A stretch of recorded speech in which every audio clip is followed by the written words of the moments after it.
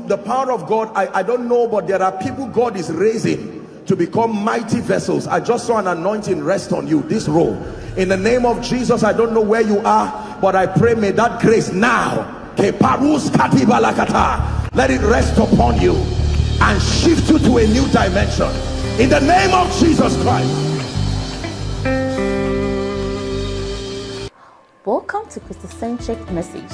On this channel, you are going to get soul-lifting messages, faith-based content, prayer drills, and videos that would help you grow spiritually.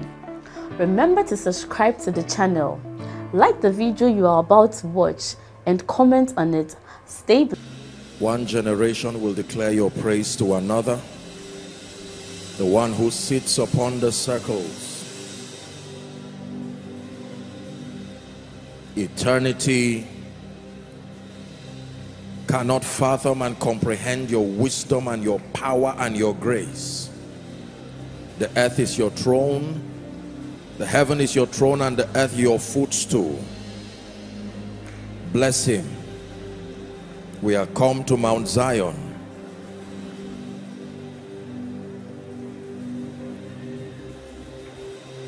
Ask him to give you an encounter tonight. Father, give me an encounter even by your word. Let the scrolls be opened. Let the seals be broken. Cause me to see. Is someone praying? Give me total liberty tonight.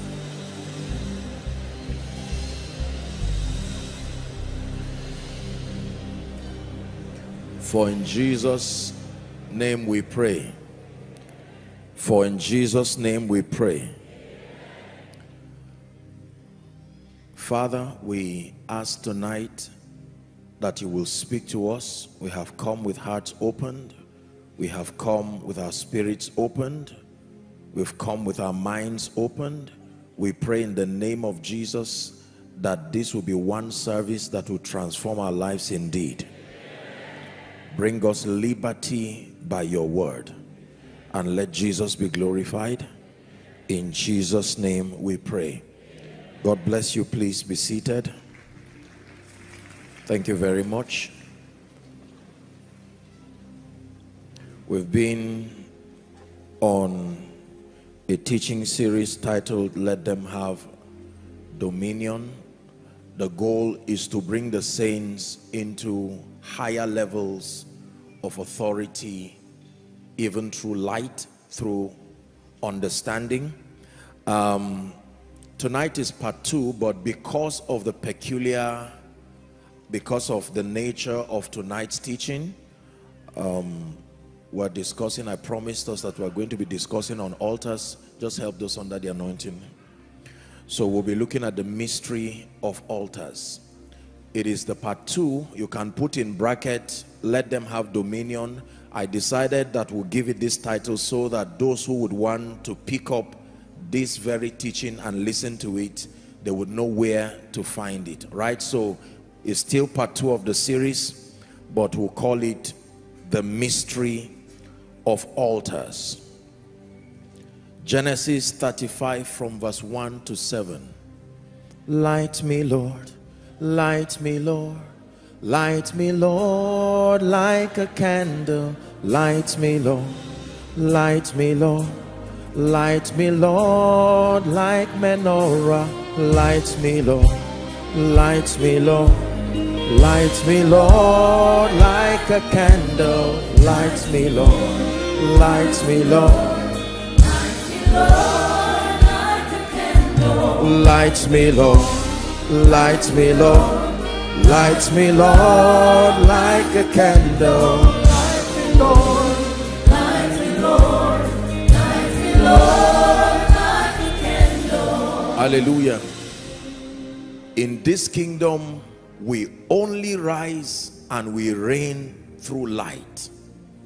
That means when God wants to help a man in this kingdom, he will shorten the distance between you and your access to light. One of the ways that God shows us mercy in this kingdom is to shorten the distance between you and the light needed to bring you from the ground and to enthrone you. He said, the people that sat in darkness have seen a great light. Hallelujah.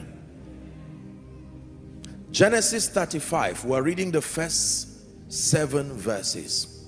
And God said unto Jacob, arise, go up to Bethel and dwell there, and make there an altar unto God that appeared unto thee when thou fleddest from the face of Esau thy brother. Reading to 7 verse 2.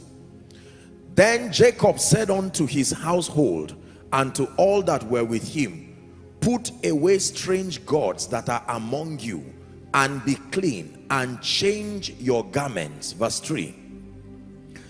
And let us arise and go up to Bethel, and I will make there an altar unto God, who answered me in the day of my distress, and was with me in the day which I went. Verse 4. And they gave unto Jacob all the strange gods which were in their land, and all their earrings which were in their ears, and Jacob hid them under the oak which was in Shechem. Verse 5. And they journeyed, and the terror of God was upon the cities that were round about them, and they did not pursue after the sons of Jacob. Verse 6 now. So Jacob came to Luz, which was in the land of Canaan. Pay attention, that is Bethel. He and all the people that were with him. The last verse now, it says, and he built there an altar and called the place El Bethel, because there God appeared unto him when he fell from the face of his brother. Genesis chapter 8 and verse 20. And Noah builded an altar unto the Lord, and took of every clean beast and of every clean fowl, and offered burnt offerings on the altar. We're reading to 22. And the Lord smelled a sweet savor, and the Lord said in his heart, I will not again curse the ground anymore for man's sake, for the imagination of man's heart is evil from his youth. Neither will I again smite any more every living thing as I have done. 22. He says, and while the earth remaineth, seed time and harvest, and cold and heat, and summer and winter, and day and night shall not cease. Hallelujah. So we have, I decided to, there are so many things to teach, but we'll hopefully carry over some of those to part 3. There will be a part 3 to this. So, but tonight I want to really focus on the subject of altars, and there are 3 things we are going to be looking at. Number 1, we want to understand what altars are. Number 1, this is our first goal for this discussion. We want to understand what altars are from a biblical standpoint. Number 2, we seek to understand through this teaching tonight the relationship between altars and the dominion of the saints. Is it true that there is a relationship between altars and the dominion of the saints? And then number 3, we will be learning how to raise altars and how to pull down altars. If we're able to achieve these 3, then we have done justice as far as this teaching is concerned tonight. One more time, to understand what altars are. Number 2, to understand the relationship between altars and the dominion of the saints. And then number 3, to know how to raise altars, and also to learn how to pull down altars in the name of Jesus Christ. All right, so let's begin our teaching. The word altar, A-L-T-A-R, the word altar is mentioned about 364 times in the Bible, using King James as a reference. The word altar is mentioned about 364 times in the Bible. And when when you mention the word altar, the average believer is thinking of a shrine, is thinking of a herbalist, or is thinking of some superstitious thing. I hope you realize, and as you'll be learning shortly, that the entire concept of altars did not come from Satan and was never used by Satan for a long time. Are we together? The idea of altars was God's own idea. Let's look at a few scriptures. The entire book of Genesis has the word altar mentioned about 10 times. And just to set the basis right, I'd like us to quickly run through some of these scriptures. Media, so we have a lot to do. Please, let's work together so that we'll save time. Genesis 8:22, or 8:20, we already looked at that. While the earth, okay, 20, just go to 20. It says, Noah builded an altar unto the Lord. He built an altar unto the Lord. Now, do you know, it will interest you to know that this was immediately after the flood. How do you come out of a flood and the very first thing you are doing is to build an altar? Not to celebrate, not to discuss, not to laugh at those who perished. He went straight and he built an altar. Genesis chapter 12 from verse 7 and 8. Genesis chapter 12. The Bible says, and the Lord appeared unto Abram and said, unto thy seed I will give this land. And there builded he an altar unto the Lord, who appeared unto him. Verse 8 now. And he removed from thence unto the mountain of the east of Bethel, and pitched his tent, having Bethel on the west, and high on the east. And there he builded an altar unto the Lord, and called upon the name of the Lord. Genesis chapter 13, verse 3 and 4. Genesis 13, 3 and 4. And he went on his journey from the south even to Bethel, unto the place where his tent had been at the beginning, between Bethel and Ai. Verse 4. Unto the place of the altar which he had made there at the first. And there Abraham called upon the name of the Lord. Genesis 13 and verse 18, still the same chapter, verse 18 now.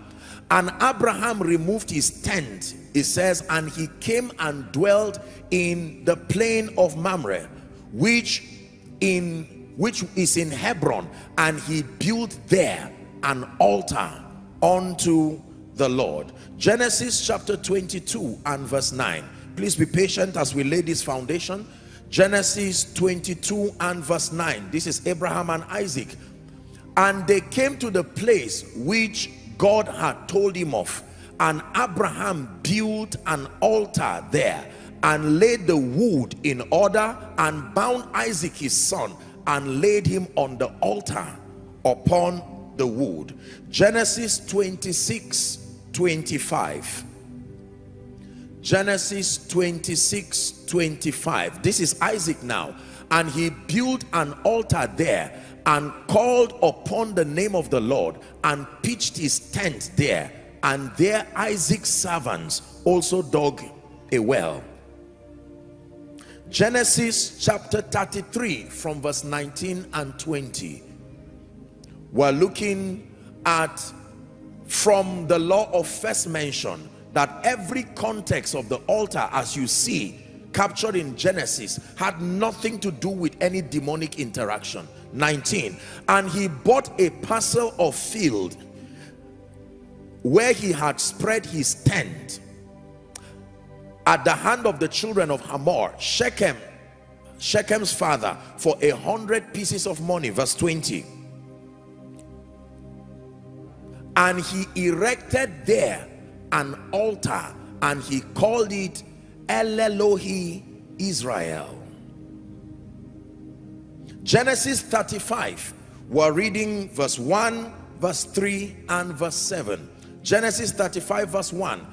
And God said unto Jacob, arise, go to Bethel and dwell there. God himself is asking a man now, make there an altar unto God that appeared unto thee, when you ran away from your brother Esau. Verse 3, the Bible says he encouraged his people and said, let us arise and go to Bethel and let us make an altar unto God. Verse 7, and he built there an altar and called the place El Bethel, because God appeared unto him and he fled from the face of his brother. This is the entire mention of the word altar in the book of Genesis. In fact, let me give you one more bonus scripture. Exodus chapter 17 from 14 and 15. Exodus, this is Moses. And the Lord said unto Moses, write this for a memorial in a book, and rehearse it in the ears of Joshua, for I will utterly put out the remembrance of Amalek from under heaven. Verse 5, in honor to that covenant, Moses built an altar and called the name of it Jehovah Nissi. Give us understanding in the name of Jesus Christ.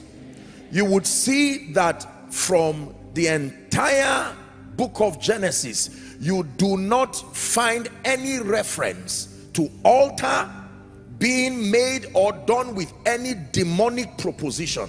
That every time you saw the idea of altar, it was number one by men who feared God, and it was unto God. In fact, in some of the references, it was God himself who told the men, make an altar there. And you would notice from the scriptures that we read that every time they erected altars, number one, they erected altars and called upon the name of the Lord from that point, or they erected altars to honor something spectacular God had done, either a covenant he gave them, or a promise, some kind of promise, or before or after disaster. You would see that they erected altars. Now, the subject of altars has been addressed across boards. We've had people, as always, you know, approach it scripturally and intelligently, but we've had people also approach it in a way that is not entirely scriptural. And so when we mention the word altar, most believers, especially believers that are quite sound in the word, immediately frown at the concept, because the only idea of altars we have is the idea that has largely been communicated by the prophetic and the apostolic ministry. And I confess to you that not much justice has been done as far as bringing a sound biblical exegesis on the subject of altars. Many have used it as a ritual to delve into extra biblical practices. Many have used it as a ritual sadly to manipulate people. But I have taught you here that just because a spiritual concept is not communicated properly or is used to manipulate people does not mean that concept is unscriptural. Here's the Bible speaking to you. The entire book of Genesis, we checked the word altar, and every time it was used, it was by men who feared God, and then it was unto God, the God of the Bible. What then is an altar? Please write. What is an altar? A few definitions. Number one, an altar is a place, a platform, or a system where the spirit realm makes contact with the physical realm on legal grounds. I'll take it again. An altar is a place, a platform, or a system where the spirit realm makes contact with the physical realm on legal grounds. That is the first definition of an altar. That it is a place, a platform, or a system where the spirit realm makes contact with the physical realm on legal grounds. Luke chapter 1, please, from verse 10 and 11, just to buttress on that definition. The Bible says the whole multitude of the people were praying outside at the time of the incense. And then verse 11, and there appeared unto him an angel of the Lord standing at the right side of the altar of incense. Hallelujah. Zechariah the priest having that encounter, and an angel comes, but the angel comes and stands at the altar at the time of incense. So it is a place, it is a platform, or it is a system that allows interactions between the realm of the spirit and the physical realm on legal basis. It is called an altar. Number two, second definition, an altar is also a platform for authorization of laws and authorizations of spirits to function upon the earth. An altar is a platform for the authorization of laws, LAWS, and the authorization of spirits to function upon the earth. So an altar is a platform that gives authorization to spiritual laws to function. An altar is a platform that gives authorization for spirits to be able to function. The last definition, you have that down? An altar, finally, is a platform where covenants are activated and maintained. An altar is a platform where covenants are activated and where covenants are maintained. I gave you three definitions. Let me do a quick recap. That number one, an altar is a place, a platform, and a system where the spirit realm makes contact with the physical realm.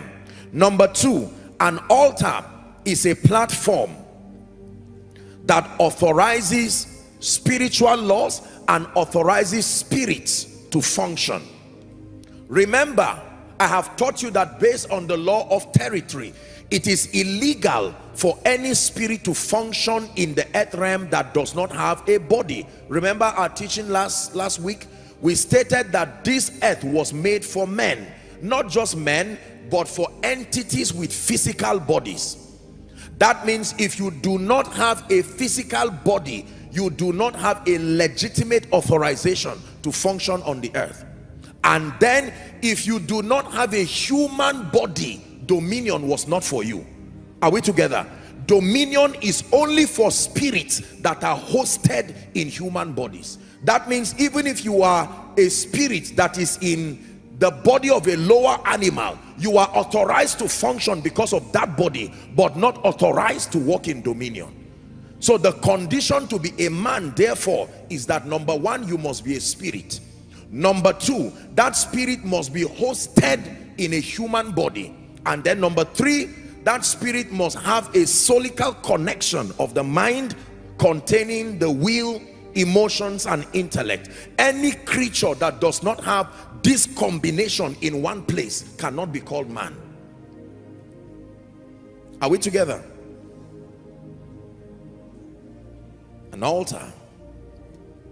There are many people who have risen to notable levels of excellence, manifesting superhuman abilities and commanding strange levels of results that seem to dumbfound people, both in the church as believers and then people outside of the faith life. The level of invincibility that is shown in their exploits and their results seem to keep people at a loss. How are these people achieving this? Whether it is in politics and governance, whether it is in business and finance, whether it's in spirituality of all sorts, herbalists and all of that. Now there are those who have lived in denial as to the reality of such a concept of altars. Then there are those who have admitted that there is such a concept, but they are clueless as to the dynamics of the workings of this altar. Many of us today, I submit to you, are victims of altars. Many of us today are more affected by altars than we can imagine. And the teaching tonight will open your eyes to see. I will be showing you why it is possible to pray and fast over certain issues and then nothing happens.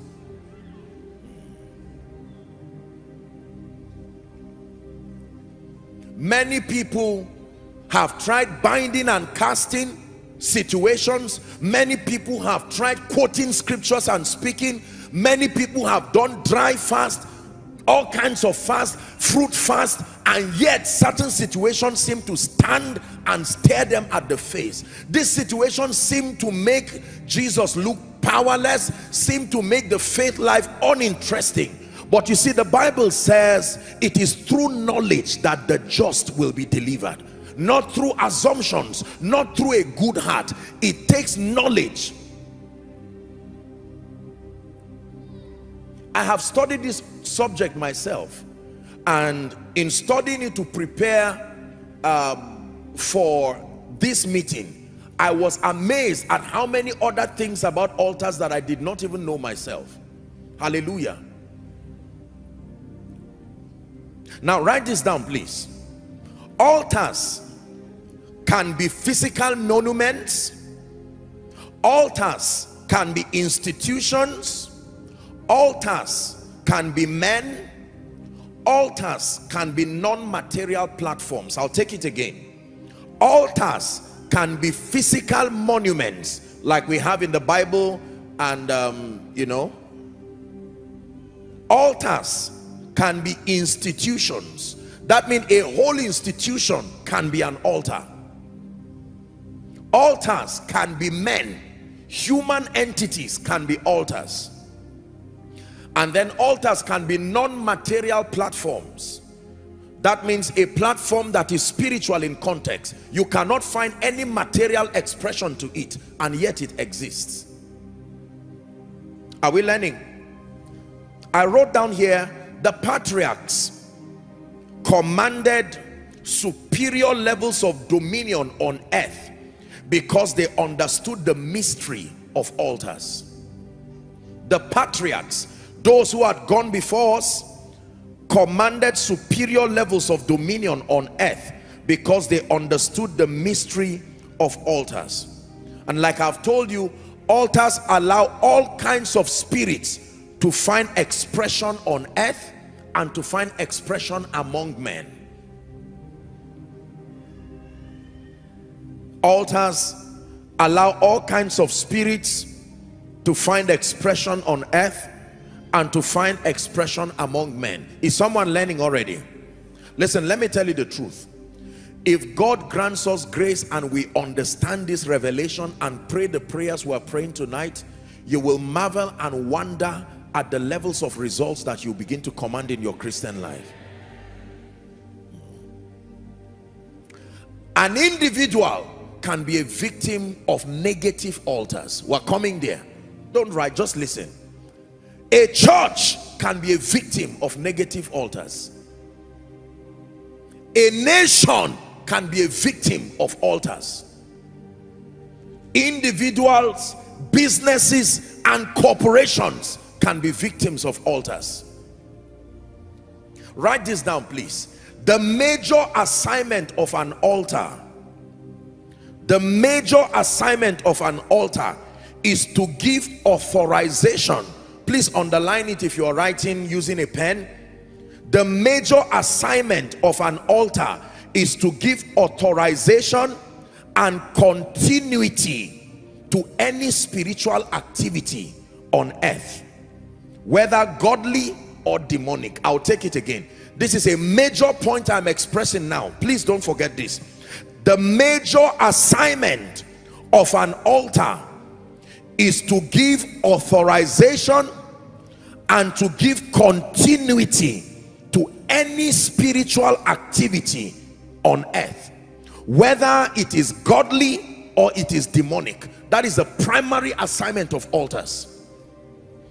The major assignment of an altar is to give authorization and continuity to any spiritual activity on earth, whether godly or demonic. Please look up. Do you understand the meaning of this point I just stated? That the assignment of an altar is, number one, to give authorization to a spiritual activity, but number two, to give continuity. That means anything that is recurrent and remains is powered by an altar. This immediately becomes the litmus test to check the presence of altars, good or bad. Are we together? Please don't forget this one. This will be the foundation of our discussion. The major assignment of an altar is to give authorization and continuity to any spiritual activity on earth, whether godly or demonic. Every time God made promises or made a covenant or said he was going to do something to the patriarchs and to their children, immediately they would build an altar, so that even when they were not there, there would be a platform for the continuity of that statement. Is somebody learning now? Write this down, please. You can know the presence of an altar. You can know the presence of an altar in any life, any family, and any region. You can know the presence of an altar in any life, any family, and any region by the consistency of patterns and occurrences. You can know the presence of an altar in any life, any family, and any region by the consistency of patterns and occurrences, whether good or bad. This is powerful. The consistency of patterns, the consistency of occurrences, whether they are good or bad, is the scriptural litmus test for the presence of an altar. Wow.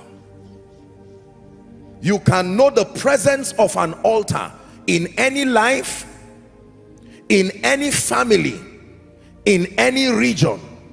That means if certain good things keep happening to you, regardless the surrounding circumstances, there is an altar that is powering that is happening. If certain evils and certain patterns keep reoccurring, regardless the effort you are putting, is because it is being powered by altars. Is someone listening? For example, salvation. Salvation is being powered by an altar. That is why any day and any time anyone confesses Jesus, you don't have to be there. An angel does not have to be there to supervise it. There is an altar already that supports that ordinance, that whosoever believes in the name of the Lord, that person shall be saved. And the altar that powers that statement is the very throne that God sits on. Are we together now? Yes. That means you don't need to travel from America to Nigeria to be saved, like to give your life to Jesus Christ. Regardless location, regardless time, regardless age, regardless gender, you can listen to a message of T.L. Osborne, even though the man has died, but the message is powered by an altar, because the truth he's communicating there is from the word of God. And if you believe that message, you can repent there and give your life to Jesus, and the altar that was connected to that statement makes that statement true in your life immediately. If salvation were not powered by an altar, it would be impossible for all men to be saved.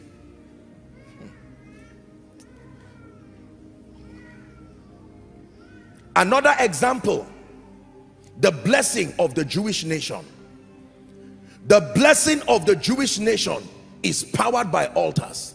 That is why some of them as individuals today, as a nation, when you go to Israel, many of them still practice Judaism, but in truth many of them are not born again. They have not believed in the Lord God of heaven. Yet that covenant, being powered by an altar, still insists that the Jewish nation will remain on top and above. Whether they are in Israel or they are in Africa, whether they know it or not, they just find out that you can stand with a Jew and there seems to be an advantage that he himself cannot explain. The power of altars. Please pay attention, because we'll soon come to the one that concerns Africa.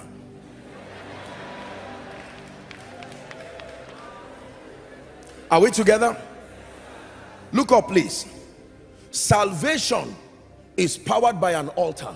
That is why Jesus does not have to come physically and start running from room to room and say, look at me, I'm the Jesus you are talking about, are you interested? From one position and one location, the effect becomes the same everywhere his name is called. Now, an example of negative altars. Are you ready? The one we saw is an example of positive altars. An example of negative altars. All kinds of wrong addictions, all kinds of negative patterns are powered by altars. All kinds of wrong addictions, please write, all kinds of negative patterns are only there and remain because there are altars that power them. Let me list a few of them for you. Listen, if I am listing this and it ever affects you, just know that whether you admit it or not, it confirms the presence of an altar. Are you ready? Number one, mysterious diseases and infirmities. The presence of mysterious diseases and infirmities, whether as an individual or a family or a territory, powered by altars. Mysterious diseases and infirmities. Usually these diseases you see are also passed through the bloodline. Father had it, mother had it, brothers had it. Now there may be a medical explanation, and medicine is there as a symbol of God's mercy, but I am telling you, using higher spiritual intelligence, those sicknesses can only remain because of the presence of altars. Number two, all kinds of sexual perversions. Please write, all kinds of sexual and immoral perversions are powered by altars. It does not matter how sincere the victims are. That's not the issue. It's that there is an altar that powers it. All kinds of sexual perversions. That's why you can hear of stories of an adult, you know, doing something funny with a minor and a baby, and it does not make human sense. But this is about altars. I'm sorry to say it, but this is also what has generated into these various versions of perversions we have in our society. The victims do not even know what is drawing them. That's the point I'm trying to tell you. It's not just about your will alone. It's that there is a force that is operating on legal basis. Number three, depression and mental health issues. Most of this depression and mental health issues, now there are things that have to do with fatigue and all of that, but for most people, they do not know that most mental health issues need more than counseling. It is the presence of an altar. When Jesus saw madmen, listen, watch what the madman in Gadara, notice what the spirit did. He was always hiding in caves and hurting himself. Depression and mental health issues. Number four, witchcraft and idol worship. Here you go. Witchcraft and idol worship. You will be amazed at how many Christians today love God sincerely, but something keeps drawing them back to still revisit foundations of idolatry. It does not matter whether you're a man of God. It does not matter whether you're a businessman. There's something in you that still makes you comfortable. There's one small portrait in the village that was kept there. It was handed from great-grandfather to grandfather, and they said if you speak to that portrait, it can bring results. You can serve God and give, but when the going gets tough, as you travel to the village, as you are passing, you just see that thing, and something within you. Witchcraft and idol worship. Look up, please. There are, you've seen us pray for these people during miracle services. There are many people, some of you looking at me right now, based on the ordinances of priesthood, you are supposed to be the one they hand over some of those things to. But you just said, I've given my life to Jesus Christ, I'm not interested. And the altar said, it's not about whether you are interested or not. Find out how I came into being first. and you just generally sweep it under the carpet, and he says, all right, you go, and you find out all kinds of things begin to happen. I'm not scaring you. There is victory at the end of this teaching, but you must know what is there. You don't gain victory by running away from the truth. You gain victory by knowing the truth. Stagnation and delays, altars. Stagnation and delays, altars. Believe me, altars.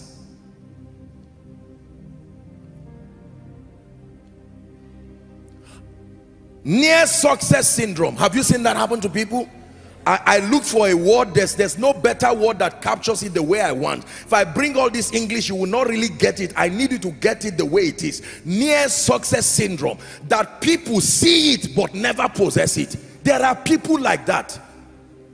You do an interview to the last point, then you don't go again. You start a business and negotiate to the last point, then you don't go again.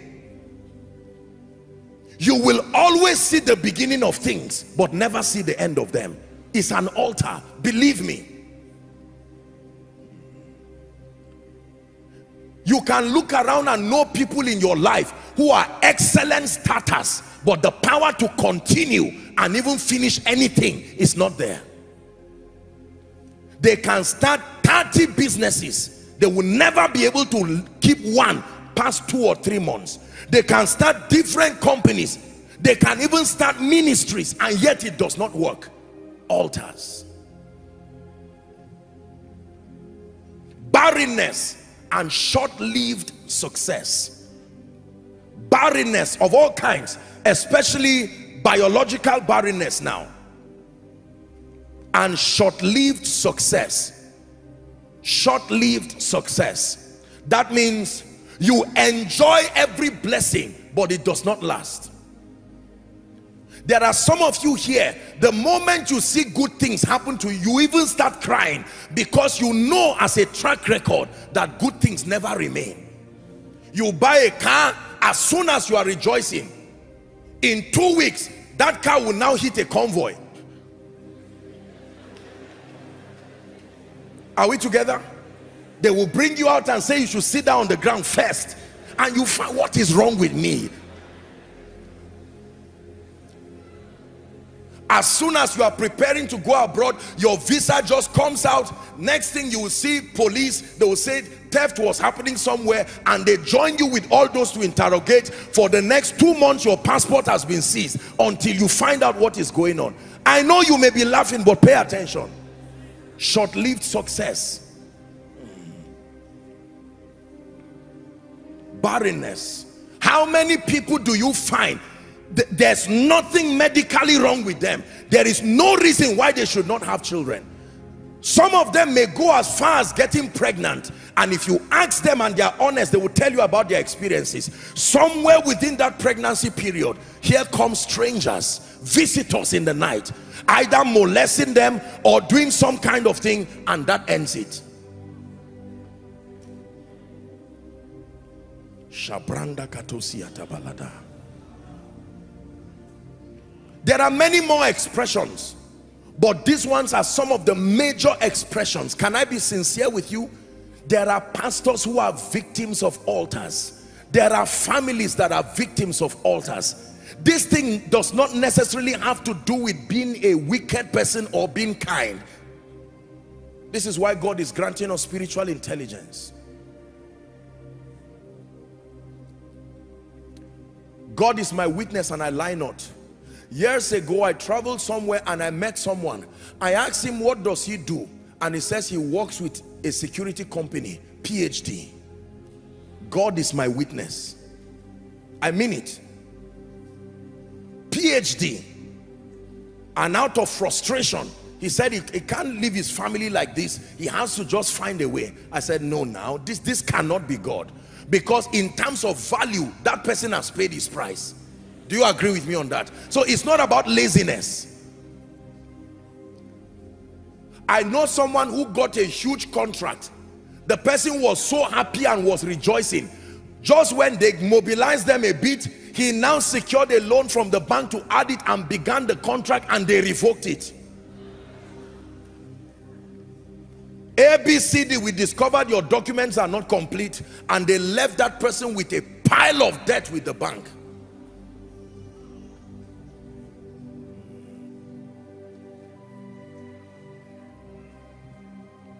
In the name of Jesus Christ, everything that is not of God and everything being powered by any altar, this is the night where we will scatter it once and for all. Please sit down. Hallelujah.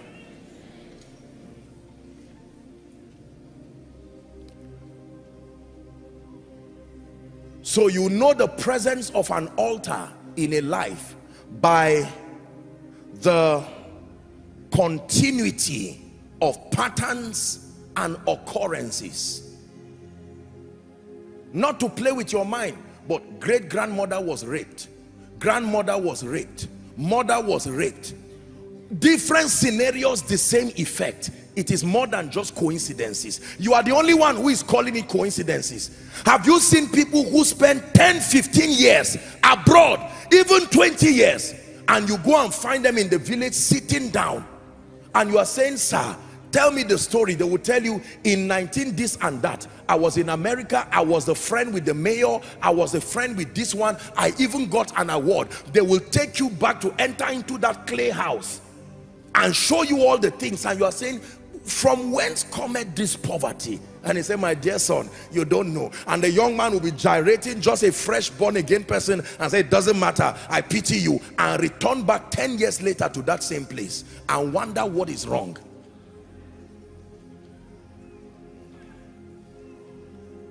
Listen, how many of you know about a man called Jabez in the Bible? Ladies, imagine if Jabez was your life partner. No. Don't insult the guy. He won at the end of it. I'm just saying, imagine. You would be surprised that after dancing and rejoicing, you start going down and not know why. Can I tell you this? These are some of the things that prophets detect by prophecy. And because many of them, respectfully speaking, are not sound in the word, they call the victims witches and wizards. They are just detecting the presence of altars, but it does not mean the individuals are necessarily bad. It is true. Association can help you partake of altars that is upon the lives of people too. Oh yes, oh yes, oh yes, oh yes, oh yes. When the realm of the spirit is against you, it will also be against anything that supports you. When God was against Jonah, remember Jonah chapter 1, Jonah was running away. He simply entered a boat. All the people who were the passengers there did not know that such and such a person. Now forget who was against him. The most important thing is that the realm of the spirit was against him. You would think he only jumped into the belly of the fish alone, but they had lost things because of one person. The same way Jesus was inside a boat, and those who would have died were preserved because of his presence. Do you know the meaning of that? It means because of what you are learning tonight, everybody around you will now finally be a partaker of this blessing. In the name of Jesus Christ. The formula always remains that when he sends a word to Jacob, he intends that it lightens upon Israel. So for some of you, as you are listening right now, the Holy Ghost is telling you, this is what I've been trying to tell you. Are you seeing what kept mama down? Are you seeing what kept your dad? What kept your siblings? Now you are the reed that God is taking out of fire. It's important to pay attention for the sake of those who have gone ahead of you and for the sake of those who are coming. Please sit down. Go and read the history of America and find out that when that nation was about to be born, they erected an altar and called upon the name of the Lord officially and said, God, we are officially saying you are the God. That's why regardless what happens, that altar still speaks. Because based on the law of cause and effect, many nations should not be where they are economically, yet there is an altar that seems to veto these limitations. Hallelujah. Now please look up. Many of our forefathers, great-grandfathers in and territories, from the sincerity of their heart, many of them out of fear of being victims of wars, poverty and whatever, many of them went to meet the devil, because it was these deities that many of them knew. And so they met them on legal basis and had all kinds of fraternities and partnerships. And different altars were enacted. Today, the people who were part of that program are long gone. But altar does not know time. No. 10 years is only 10 years to you. 200 years is only 200 years to you. Read your Bible. Where Jacob had an encounter in chapter 28, that was where Abraham built an altar. Abraham built an altar there. Now his great-grandson, his great-grandson came there and slept in the night. Whether he slept or not, that altar was working every day. It just so happened that he now slept and found something that was already, there was a procession, angels ascending and descending.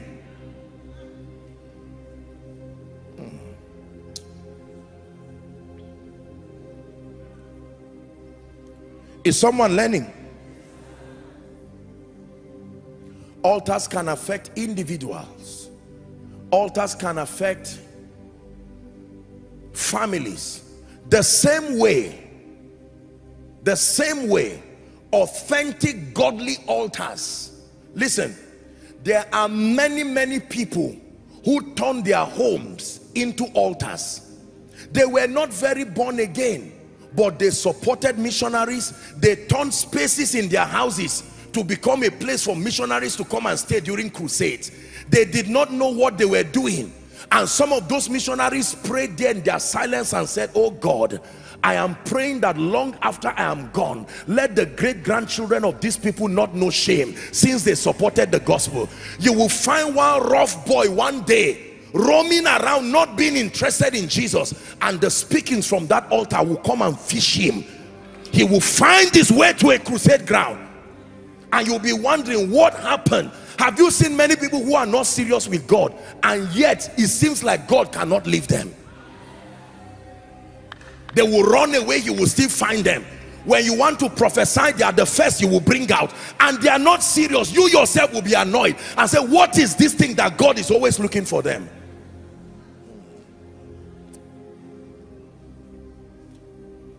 How altars work. Let's hurry up.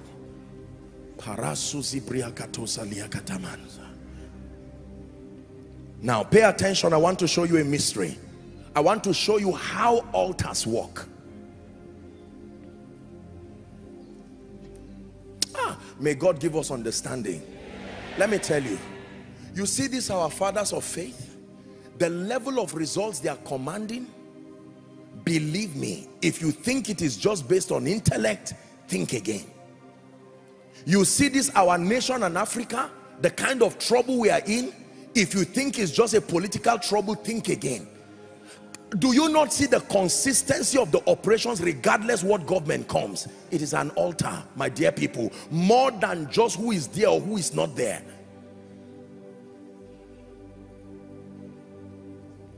Do you not see what happens to people during election?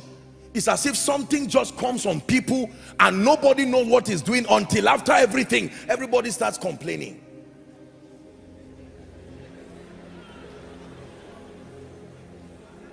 Please pay attention. Please pay attention. How does altars work? How does an altar work? Please write this down. All satanic altars are powered by one major altar. All satanic altars are powered by one major altar. And I want to reveal it to you now.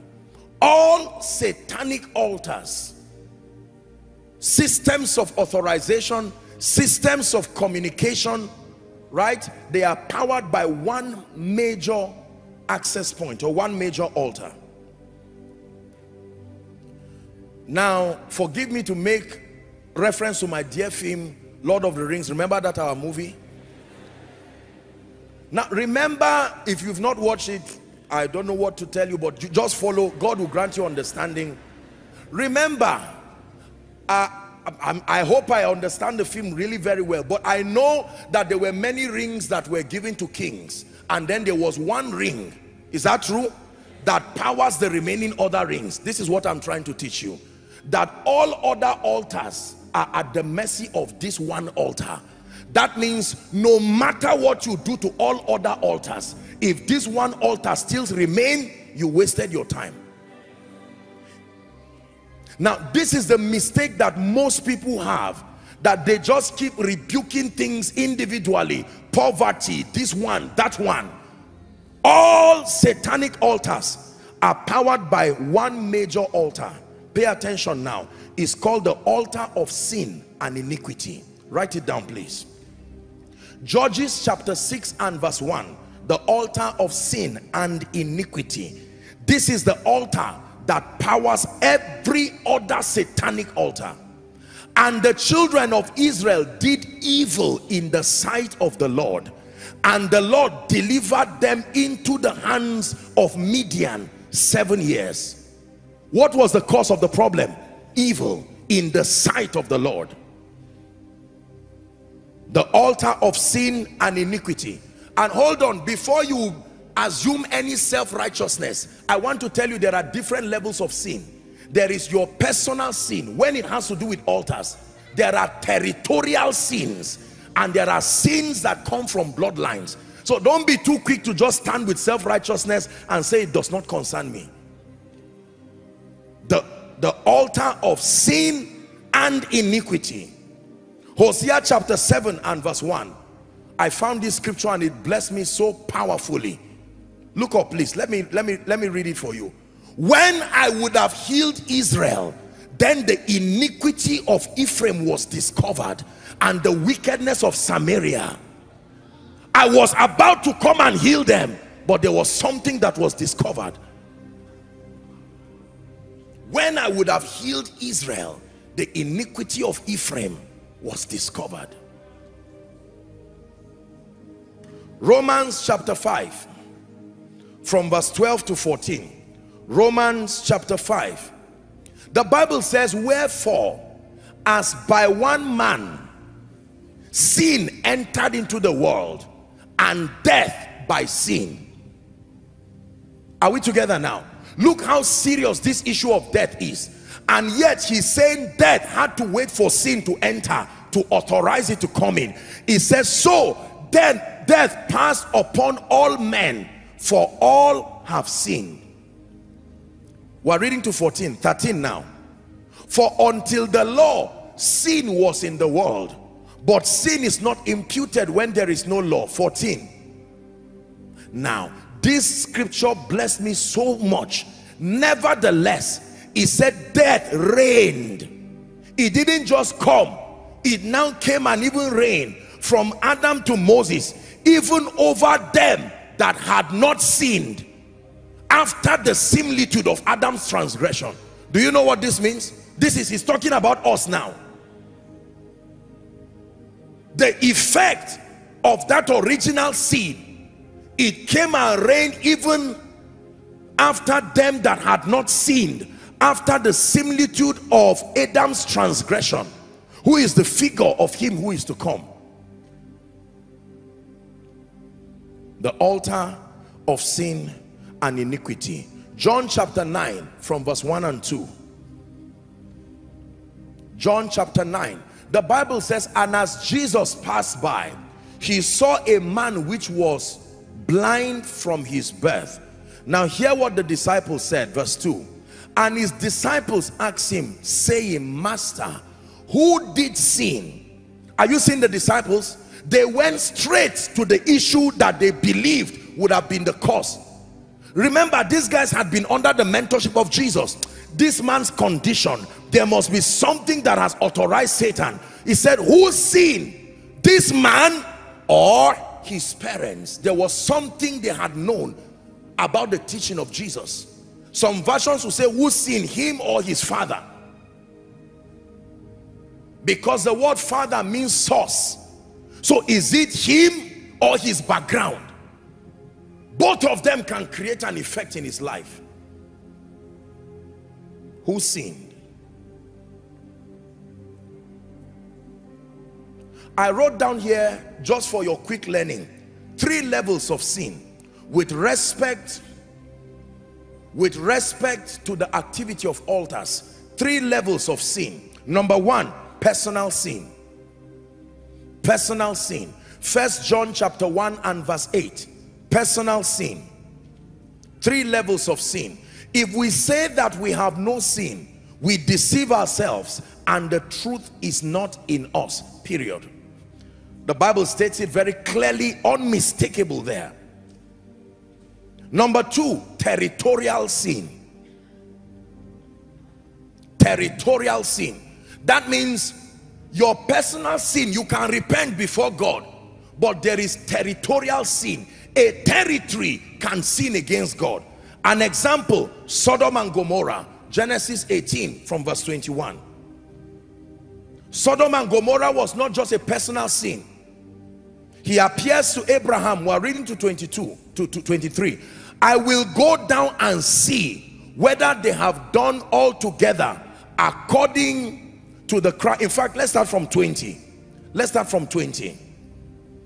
It says, the Lord said, because the cry of Sodom and Gomorrah is great, and because their sin as a territory is very grievous, I will go down and see whether they have done together according to the cry of it which is come to me. If not, I will know. Verse 22, it says, and the men turned their faces from thence and went towards Sodom, but Abraham stood yet with the Lord. One last verse.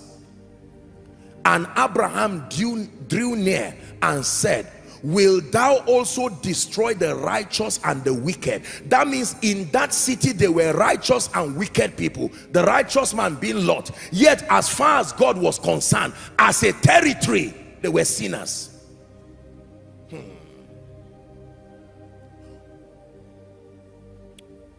Statistics show, sadly, that Nigeria is ranked one of the highest among corrupt nations. Are you corrupt? But it's a sad badge we have to wear, nationally speaking. Is that true? No matter how righteous you are, whatever lash we have to receive by reason of carrying a Nigerian passport, we all corporately, no matter how individually righteous we are, you have to face that backlash until as a territory we are changed. Are you getting what I'm saying now? Sodom and Gomorrah, a territory can sin. Another example, Jonah chapter 1, Nineveh.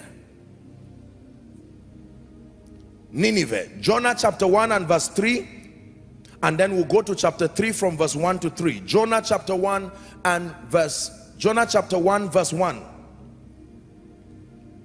Now the word of the Lord came to Jonah, the son of Amittai, saying, we're reading to verse 3, arise, go to Nineveh, that great city, and cry against what? The city. Cry against the city, for their wickedness is come up before me. Verse 3. You know what happened to Jonah? Jonah ran away, and all the story that happened in disobedience. And you know that Jonah was angry because he said, Lord, I know these people. You are right. If I talk to them now and they repent, that means a territory can repent of their sins. Are we together? Chapter 3 and verse 1. Now Jonah came out of the belly of the fish. Verse 1 now, 3 verse 1. And the word of the Lord came to Jonah the second time, saying, we're reading to verse 3, arise, go to Nineveh, that great city, and preach unto it the preaching that I bid thee. That means what I told you. Go and tell them there is authorization from darkness to destroy you based on that altar of sin and iniquity. And if you don't do anything about it, judgment is coming. What happened? Verse 3. So Jonah arose and went on to Nineveh, according to the word of the Lord. It says, now Nineveh was an exceeding great city of 3 days journey. Later on, we are going to be reading what happened, because as soon as Jonah announced that, the Bible says they declared a fast, plus the animals. Everything that was alive fasted to repent. If I stole money and I bought cassava with it and a goat eats it, territorially we are all sinners. So the animals fasted. It's in your Bible.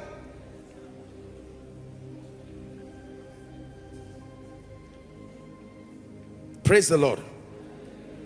So there's territorial sin. The last level of sin is sin based on foundations and bloodlines. Please write it down. Don't worry, don't be afraid of hearing all these words. I know you've heard them and you've run away from them for a long time. You just trust me, I'm a good pilot. Sin based on foundations and bloodlines. Don't forget these 3 levels of sin: personal sin, territorial sin, and then sin that is based on foundation and bloodline. Psalms 11 and verse 3, it says, if the foundation be destroyed, what can the, not what can men do, even the righteous will be affected. Exodus chapter 34 from verse 6. Exodus 34 and verse 6. Watch this now.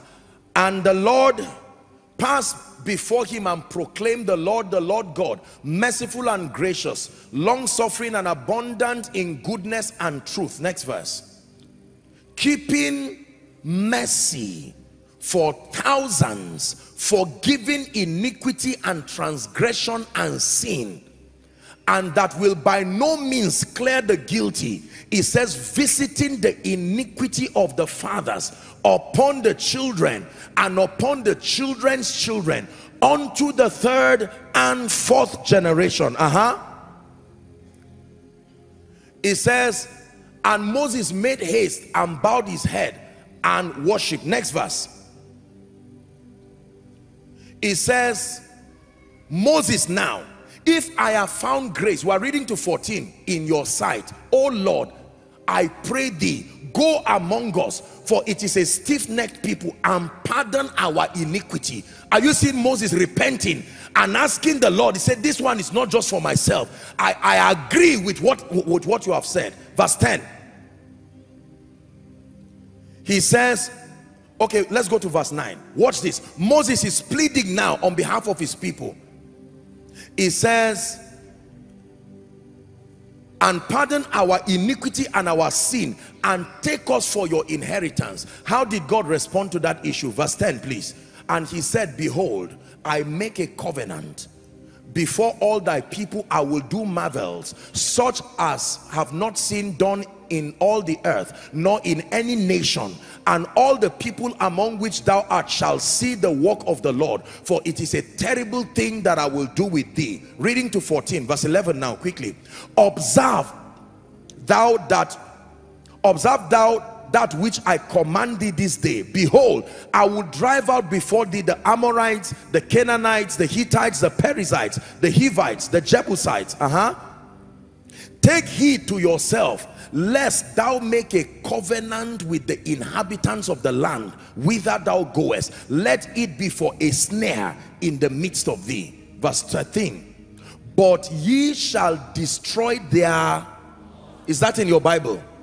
I want to do business. Now that you are begging me, now that you are pleading with me to have mercy, let me show you what you need to do. It's not just the issue of pleading. There are things that will keep speaking. You shall destroy their altars, break their images, and cut down their groves. Last verse. For thou shalt worship no other God, for the Lord whose name is jealous. Wow. I only used to read that he's a jealous God, and he's saying the Lord whose name, not negative satanic jealousy. Let's not confuse what is written here. Jealousy just means that ability to want to see that which you love protected and preserved. That there is something about God, when he sees that spiritual harlotry from God to God, And when sin and iniquity creates that altar, people bring judgment upon themselves. Personal sin, territorial sin. Please look up. Whether you like it or not, we are all victims of territorial sin. And if not all of us, especially Africa, bloodline, foundations. Do you believe that you will hear of a story of somebody who buried human beings every day, and then you just shrug it off and say it does not matter? Do you know what the people said before they passed on? And you just believe, oh, no problem, everything is gone. No, there are rules of engagement. I've taught you this when we're dealing with deliverance, that even the sin of man, God did not cast it out of man. As powerful as God is, he didn't cast sin out of man. The lamb had to come and die, live 33 years, died to purchase redemption for us. Is someone following? Now, just like demonic altars, all godly altars are powered by one major altar too. Have I lost you? All godly altars are powered by one major altar. That means if you see any platform that has been available to men to encounter God, to authorize activities of the realm of the spirit, there is one major altar that powers them all. The Bible calls it the throne of grace. The throne of grace alongside the blood of Jesus, that is called the eternal covenant. That is the principal altar that powers everything good in the life of the believer. Please do not forget this. Every system of authorization, every system of exchange, every system that allows for interaction with the angelic, with the Holy Spirit, every system that commands spiritual virtues to come upon the saints is powered by this one altar, the throne of grace. Hebrews chapter 4, please, from verse 4 to 16. If you're following, please say amen. 14, I meant to say, Hebrews 4:14, 14 to 16. Hebrews 4:14. It says, seeing then that we have a great high priest that is passed into the heavens, Jesus, the Son of God, he said, let us hold fast our profession. 15 now. For we have not an high priest which cannot be touched with the feelings of our infirmity, but was in all points tempted like us, yet without sin. 16. Let us therefore come boldly unto that throne of grace. It says we will obtain mercy and we will find grace to help in time of need. Someone shout hallelujah. Hebrews chapter 12, please, from verse 22 to 24. Please write these scriptures down. But ye are come to Mount Zion, and unto the city of the living God, the heavenly Jerusalem, and to an innumerable company of angels. Next verse. To the general assembly, the church of the firstborn, which are written in heaven, and to God the judge of all, and to the spirits of just men made perfect. 24 now. It says, unto Jesus, hallelujah, the mediator of the new covenant, and to the blood that he used. You see that now? The blood of sprinkling that speaketh better things than the blood of Abel. You read what Paul was teaching, that Jesus carried his own blood as the high priest and poured it upon that altar once and for all. If you ever see any believer in Christ walking consistently in favor, walking consistently in grace, walking consistently in victory, having divine encounters, those are different altars and platforms that make for that possibility. But the one altar that powers it all is the throne of grace. That throne you see God sitting on is an altar. Who can stand against the Lord? No one can.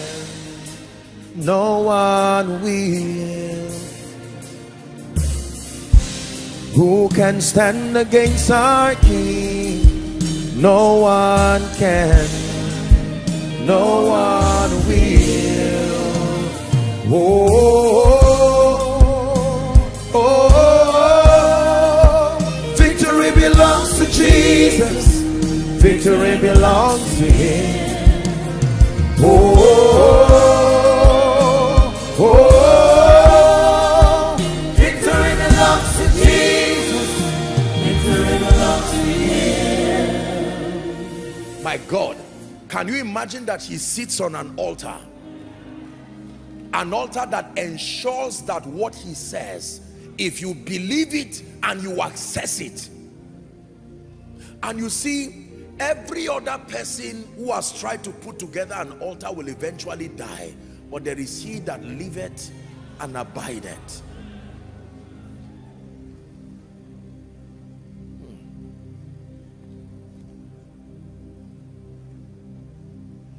The throne of grace is an altar.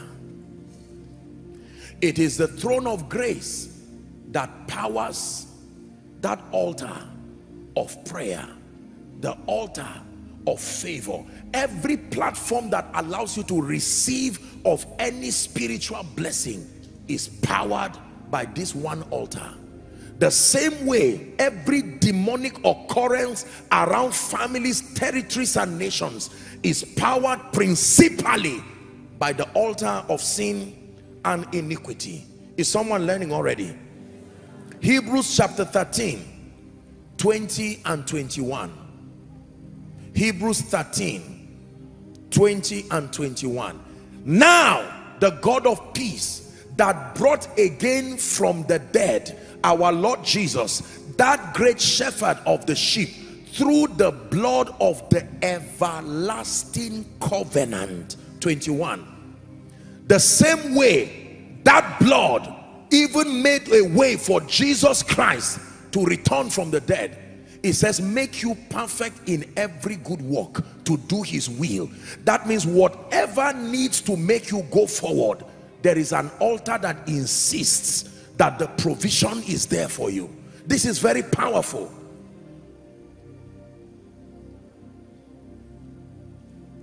Every time you come to Jesus and hand over your life to Him, more than just receiving of His life, you subscribe to the covenant of that altar. Are we together? Yes. So it does not matter what altars, it does not matter what demonic things, it does not matter whether my grandfather or great-grandfather, whether my region worship idols, it does not matter what it is. One thing is that the moment you become connected to that one altar, that throne of grace, through the blood of the eternal covenant,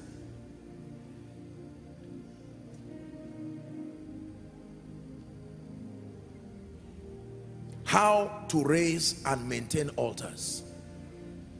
You don't have to cry,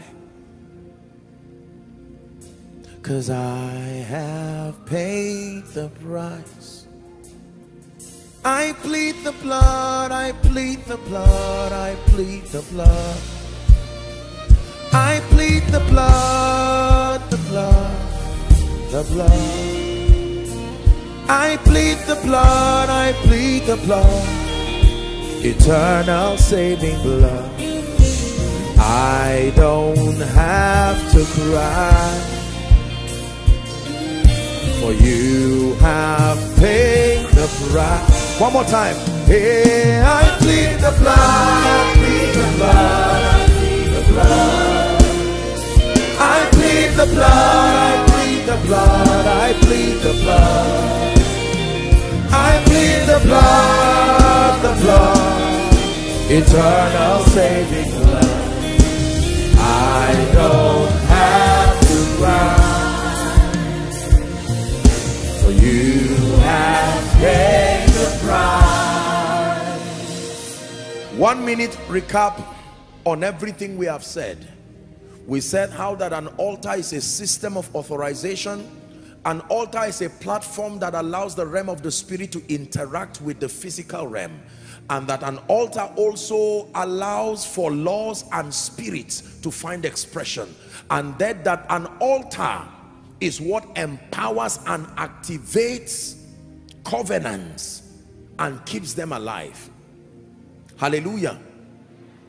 We did say how that the major assignment of altars is to give authorization and continuity to any spiritual activity on earth, whether it is godly or demonic.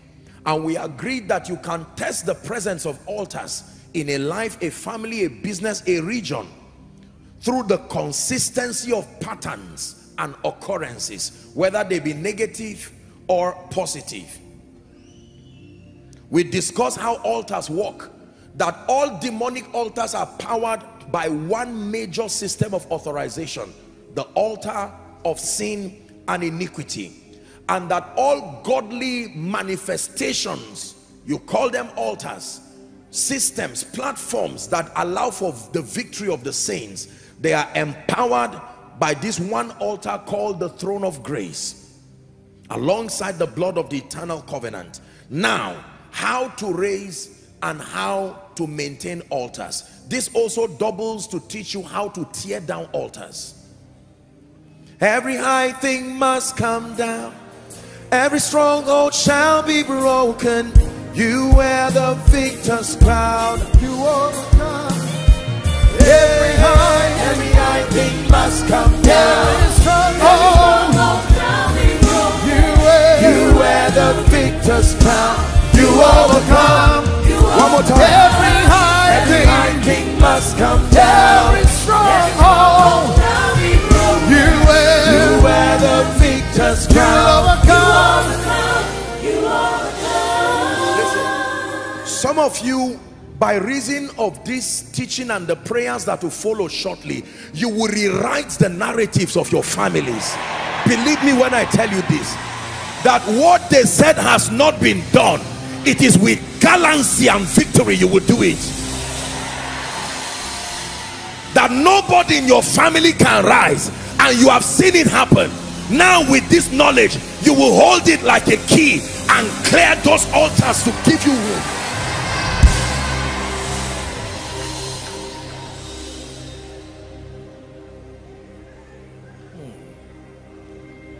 We raise your banner high, we shine your light so bright, we sing in honor of you.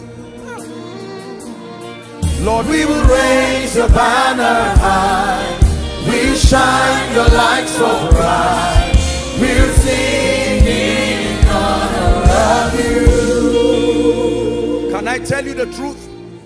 Every man you see who has become a champion found a way to put those altars down. Everybody. Pastor, listen, this may be the key you've been looking for. Why is it that ministry does not work? When the altars go down, the result will speak. You will see it and you will know that victory has come. Please pray in the spirit in 1 minute before I teach you how to raise altars.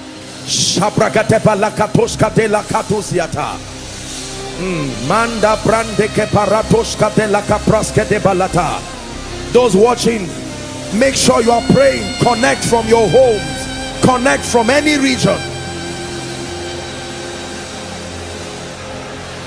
Behold, I show you a mystery. In the name of Jesus, please sit down. I'm excited in my spirit. Right, please. How to raise altars, how to tear down altars, how to maintain altars. Now, please write. Today, we do not raise altars by erecting physical structures or monuments. Today, for the new believer in Christ now, we do not raise altars by erecting physical structures and monuments necessarily. That means you don't have to go and stand somewhere and start carving things, putting blocks together to look for, no. Now that does not mean you cannot dedicate a place, say for instance, to meet with God, like a prayer room or something. No, that's not what we're not talking. That is still scriptural, that you can find a place to spend with God. But that today we do not raise altars by erecting physical structures and monuments necessarily. To know how to erect structures that work with power and grace, we have to learn from one of the great patriarchs, Elijah. 1 Kings 18. We're going to learn how to erect altars from the man Elijah. Let's start from verse 19 for sake of time. This was a point of decadence where the purposes of God had suffered a great deal under Jezebel and Ahab. And now this great prophet of God arose, called Elijah the Tishbite, and he's about to judge the prophets in the encounter that we know to be the encounter of fire at Mount Carmel. Let's read. Pay attention as we learn the lesson. Now therefore, he said, send and gather to me all Israel unto Mount Carmel, and the prophets of Baal 450, and the prophets of the groves 400, and so on and so forth. Next verse. So Ahab sent unto all the children of Israel, and they gathered the prophets, and they came to Mount Carmel. Follow closely now. Elijah came and all the people and said, how long will ye hold between two opinions? If the Lord be God, follow him. But if Baal, then follow him. And the people answered him not a word. Next verse. Elijah said unto the people, I even only, you see the mistake? This one is a mistake clearly he made as a prophet. He said, I only remain a prophet of the Lord, but Baal's prophets are 450 men. 23. Let them therefore, now watch this, he's building an altar now. Look at the ingredients or the requirements. Let them therefore give us 2 bullocks, and let them choose 1 bullock for themselves and cut it into pieces and lay it on wood and put no fire under. And I will dress the other bullock and lay it on wood and put no fire. And ye call upon the name of your God, and I will call upon the name of the Lord, and the God that answereth by fire, let him be God. And all the people answered and said, it is well spoken. Both the prophets of Baal and Elijah knew that without altars, any other thing they were trying to do and call would be a total waste of time. Elijah said unto the prophets, he says, choose you for yourself and call upon the name of your God, put no fire under. And they took the bullock, and then when they had put everything, they had dressed it, they now began to call, O Baal, hear us. But there was no voice, nor any that answered. And they leaped upon where? Look at the various skills they were doing, but it was on the altar, which was made. So they made an altar. 26 or 27 now. And it came to pass at noon that Elijah mocked them and said, cry aloud, for he is a God. Either he is talking, or he is pursuing, or he is in a journey, or peradventure he sleepeth and must be awaked. 28. And they cried aloud and cut themselves after their manner. Did you see that? That means there was a way they cut themselves as a last card, that when they try everything on that altar and it does not work, there is a skill they taught them that you can cut yourself. And they tried it. They lacerated themselves till blood gushed out upon them. 29. And it came to pass, when the midday was past, and they prophesied until the time of the offering of the evening sacrifice, there was neither voice nor any to answer, nor any that regarded. 30. Verse 30. And Elijah said unto the people, come near unto me. And all the people came near unto him. Step number one, he repaired the altar of the Lord that was broken down. Follow carefully. We're looking at the protocol to be able to set up an altar.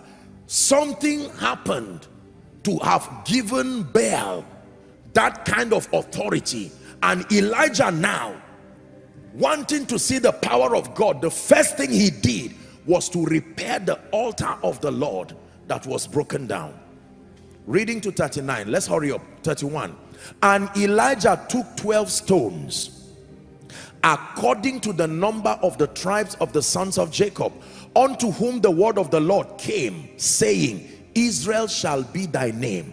So he did not just gather stones carelessly. The stones were according to the word of the Lord. And with the stones he built an altar in the name of the Lord, and he made a stretch about the altar as great as would contain 2 measures of seed. 33. And he put the wood in order, and cut the bullock in pieces, and laid him on the wood, and said, fill 4 barrels with water. And he poured it on the burnt sacrifice and on the wood. 34. And he said, do it a second time. And he did it a second time. And he said, do it the third time. And they did it the third time. And the water ran about the altar, and he filled the trench also with water. 36. And it came to pass at the time of the offering of the evening sacrifice, that Elijah the prophet came near and said, Lord God of Abraham, Isaac, and Israel, let it be known this day that thou art God in Israel, and that I am your servant, and that I have done all these things at thy word. 37. Hear me, O Lord, hear me, that these people may know that thou art the Lord God, and that thou hast turned their heart back again. 38. Then the fire of the Lord fell and consumed the burnt sacrifice, and the wood, and the stones, and the dust, and licked up the water that is in the trench. And when all the people saw it, they fell on their faces, and they said, the Lord, he is God. The Lord, he is God. How to raise an altar? Pay attention. Number one, the Bible says Elijah repaired the altar that was broken. Many people miss this step. In raising an altar, most people emphasize on other things and forget the place of repentance and brokenness. Please write it down. That is what it means to repair the altar of the Lord that has been broken. You want to raise an altar that can authorize spiritual activities again? It cannot be without repentance and brokenness. Please write it down.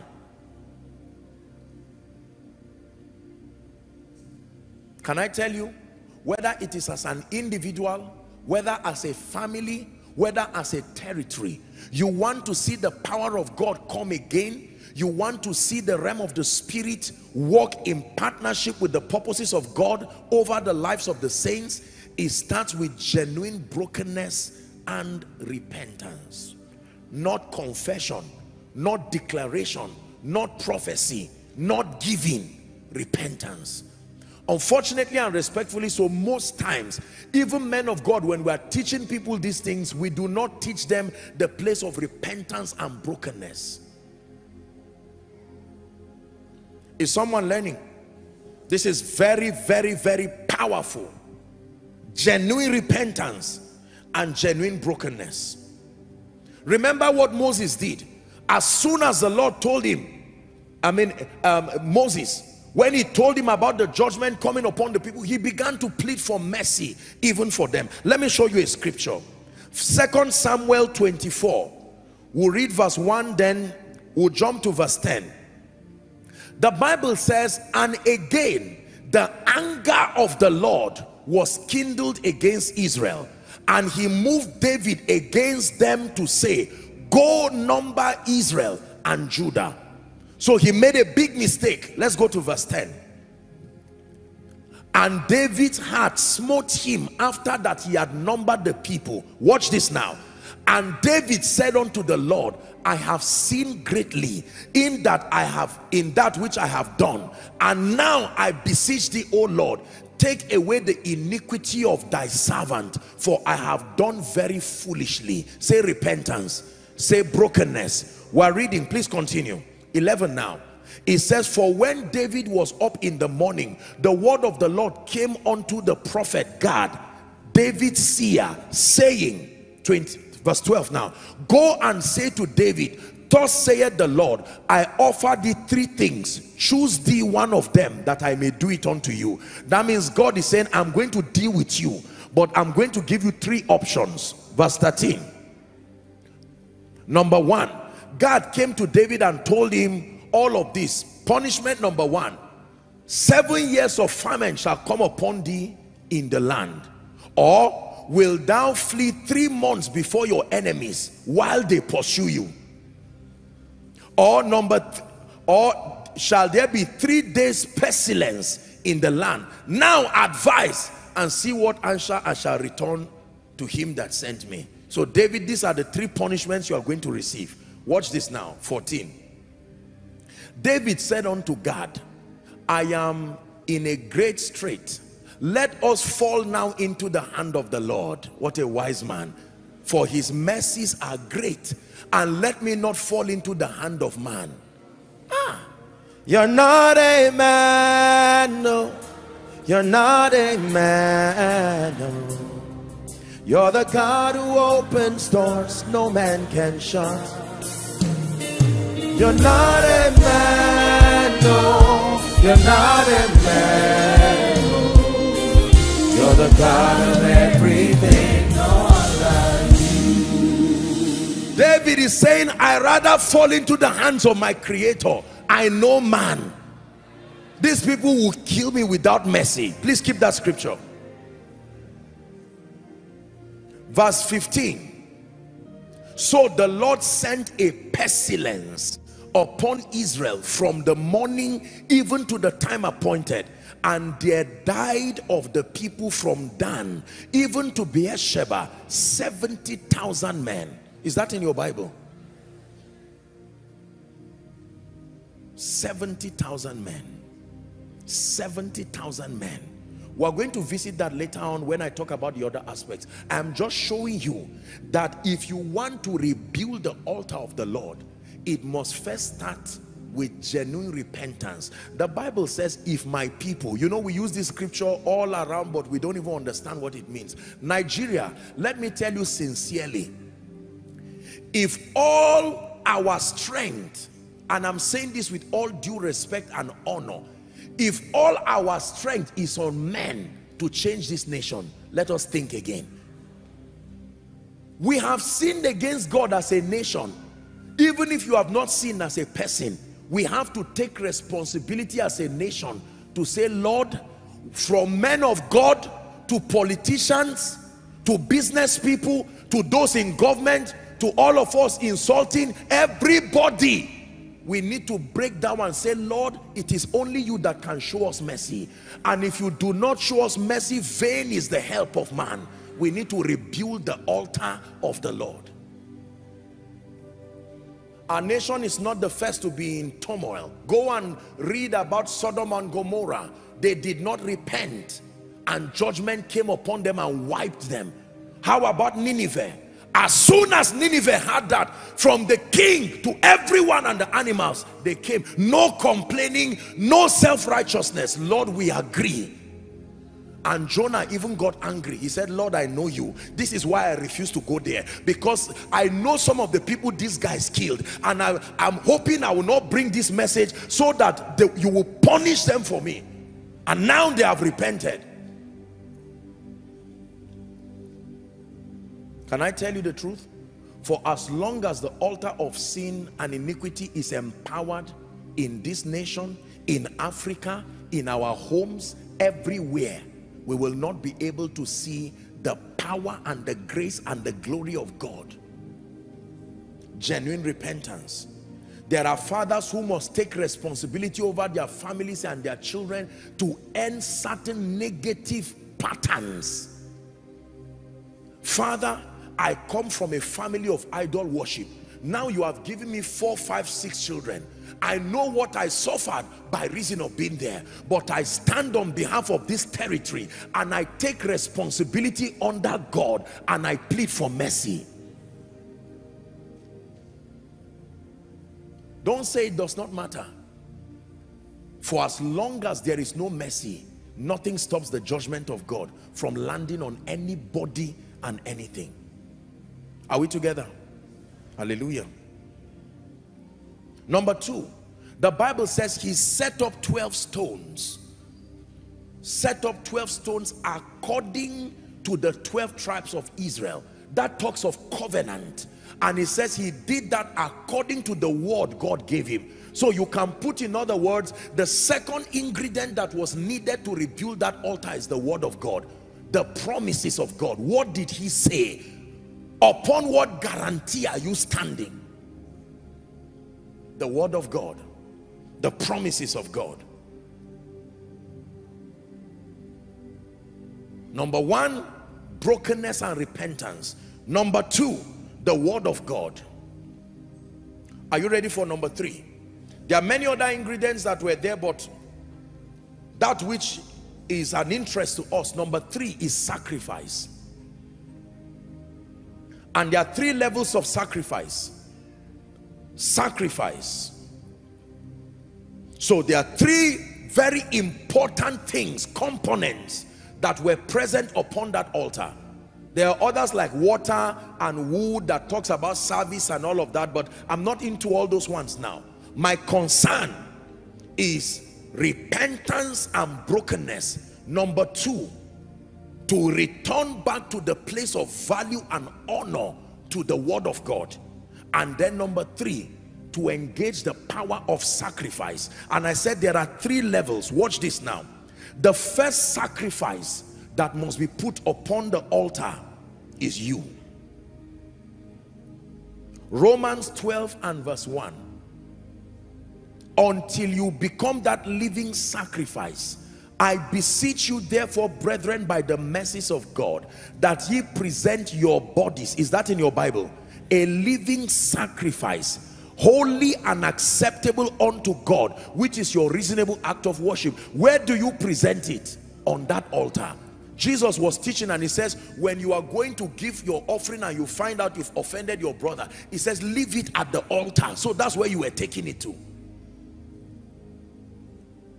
You must become that sacrifice yourself. Everything about you and everything about your life. Please look up. I'm showing you how to rebuild altars, and it also doubles as how to tear down altars. If our fathers worship idols, if our grandfathers, if our territories worship idols, it's not enough to just return to the Lord territorially. You as a person must come and say, I make a conscious decision. My life and everything belongs to you. The second sacrifice that God demands from us in building altars is our praise and our worship. Our praise and our worship. Hebrews chapter 13 and verse 15. Hebrews 13 and 15. It says, by him therefore let us offer the sacrifice of praise unto God continually. That is the fruit of our lips, giving thanks to his name. You want to rebuild an altar that restores all things? The sacrifice of praise and the sacrifice of worship. No wonder Paul and Silas were wise people. They didn't sing because they were musicians. It was a mystery. They didn't care who was listening to them. They didn't care about their vocal competence. All they were doing was to sing. And they created a portal from that prison that touched the heavens. And God came down in response. Do you not notice that this was a formula that was given the nation of Israel? Every time they were fighting a battle and it looked like defeat was imminent, they would keep their swords and begin to sing. You are good and your mercies endure forever. Is it in your Bible? They keep singing it and chanting it, and you will see God move like a mighty warrior and begin to bring confusion in the camp of the enemy. Your worship. The third sacrifice is your prayers. This is a major sacrifice that must always be on your altar. Leviticus chapter 6 and verse 13. The ministry of prayer, like sacrifice upon the altar. It says, the fire shall ever be burning upon the altar. It shall not go out. Prayer. Prayer. Prayer. When you see those who practice divination and wizardry and all of that, they are always there making enchantments and making sure that these altars are serviced by sacrifices of prayers to all kinds of deities. The sacrifice of yourself, your life, the sacrifice of your worship and praise, the sacrifice of prayers, and then the sacrifice of a seed, giving. And I'm going to teach you how to use this, because many people do not know. Many people just drop money, and I submit to you that sometimes even we men of God, maybe because it's money, just because you are bringing money and dropping it does not mean that you are dropping a seed and a sacrifice. I don't care how much. There is a consciousness and there is an understanding that must support what you are doing, because seeds have different voices in the realm of the spirit. Are we together? To rebuild an altar, number one, that altar must be repaired. Talks of repentance and brokenness. Number two, restoration of the word of the Lord, the promises of God. You must get back to live by the word of God, not to live by the ordinances of tradition, not to live over some kind of demonic template. Number three, the sacrifice of yourself, the sacrifice of your worship, the sacrifice of your prayers, the sacrifice of your seed. And then the final key to raising an altar is prophetic decrees and blessings. Prophetic decrees and blessings. Now we're going to finish up.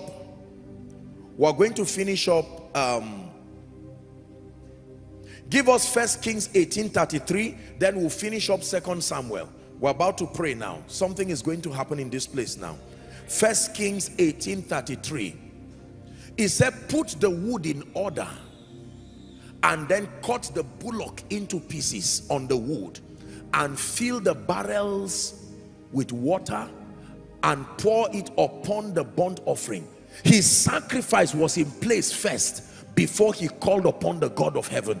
This is the same thing that happened when Solomon was dedicating the temple also.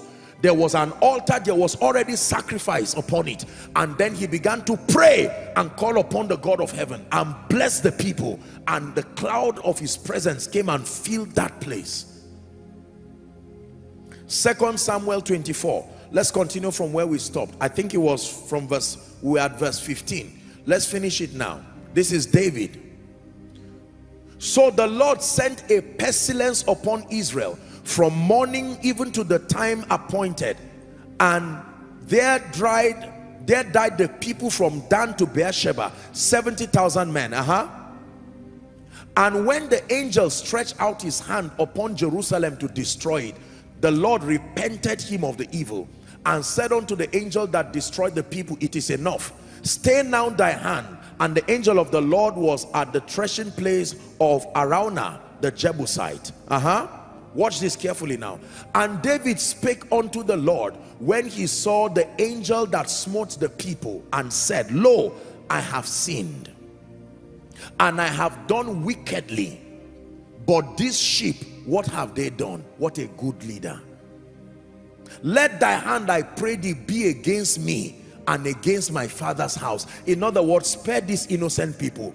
Because of my wrong, I have given access, and 70,000 people have died. 18.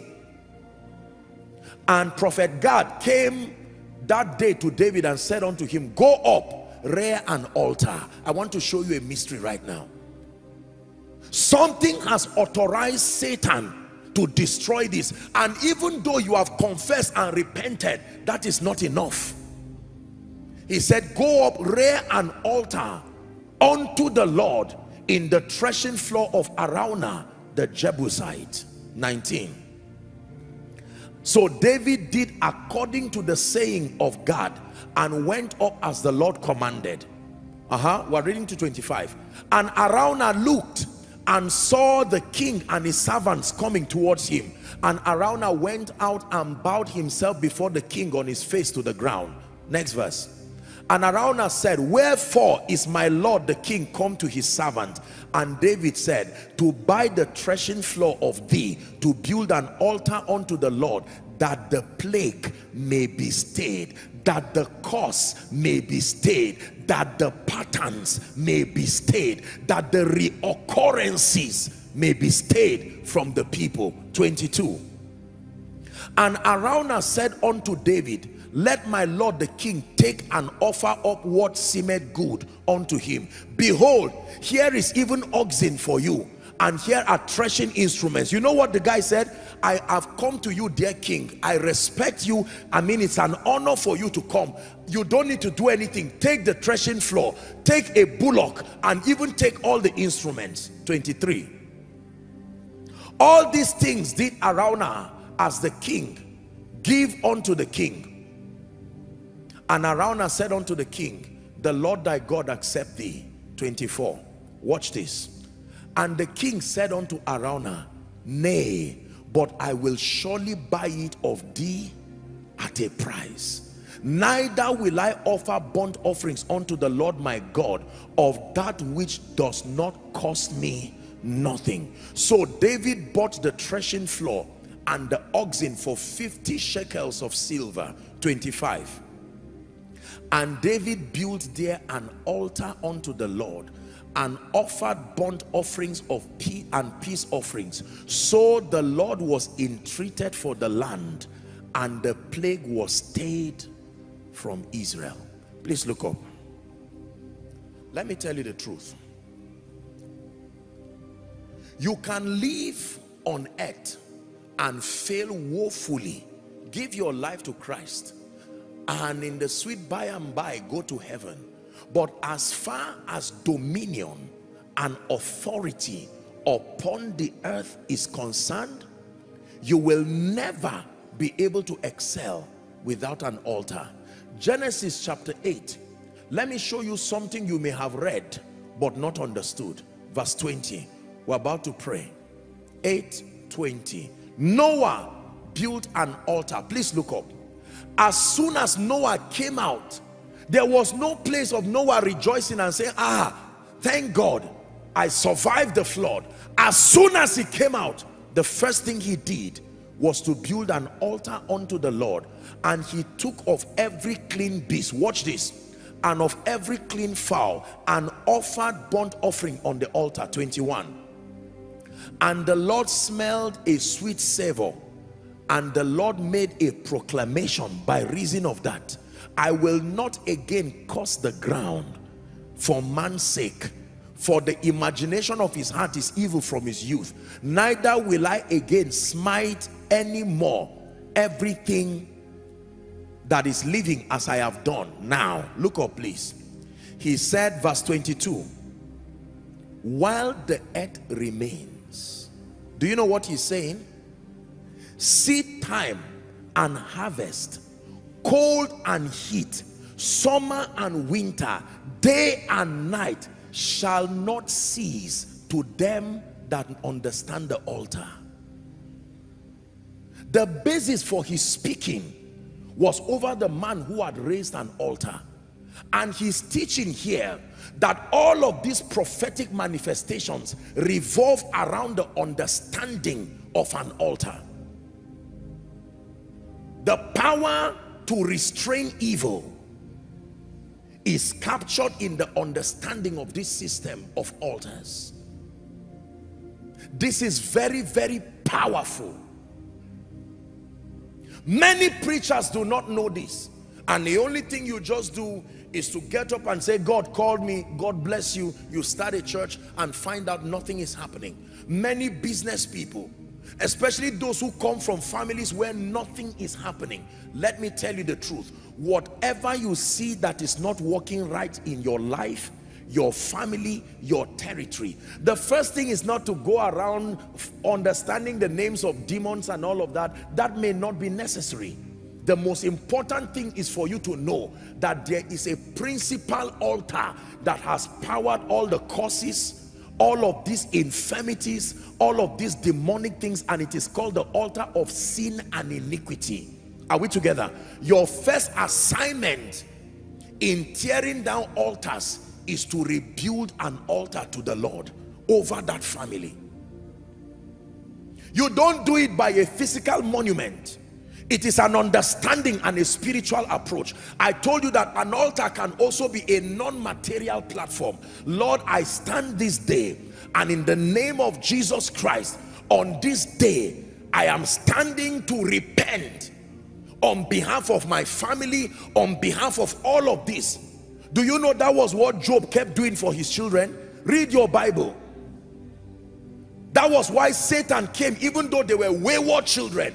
He offered sacrifices and built an altar for them, and nothing could touch them except when God gave Satan permission. Satan himself returned and said, when I went, I met a man fortified by the understanding of an altar, and I could not do anything.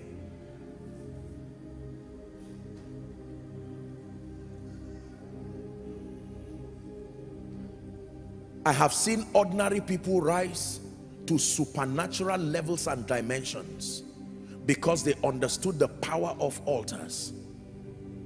Preachers, individuals, there are families that have decided, for instance, to set up an altar of prayer, to say, Lord, we agree as a family that we are going to pray, and by reason of that, they now authorize supernatural encounters that keep coming. There are people who have set up all kinds of prophetic altars. But listen to me, the protocol one more time: to tear down any altar, including the altar that has seemed to destroy everything around your family and lineage. Believe me when I tell you, just assuming it is gone because you are born again, personal salvation is not the same as territorial salvation. There are rules of engagement. Are we together? There must be genuine repentance. I'm saying that because that is what we are going to do this night now. Genuine repentance for yourself and for everybody who is around your covering. And then when that happens, the next thing is a committal to live by the word of God.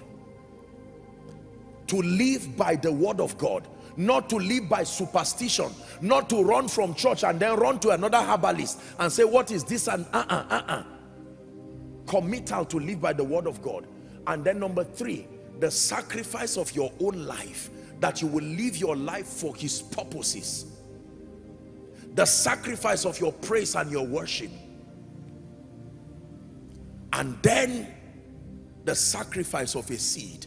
Let me talk for a minute about this seed. Don't be uncomfortable because I'm talking about it. Let me tell you the truth. There have been all kinds of givings in the body of Christ, and I salute and I respect it. I want to tell you why many people's giving has not produced any result. Sincerely, and I say this with due honor to the body of Christ. Number 1, most givings have simply been out of sympathy and whipping out emotions. So most of the givings have come like donations, and there is a place for that. Are we together now? Yes.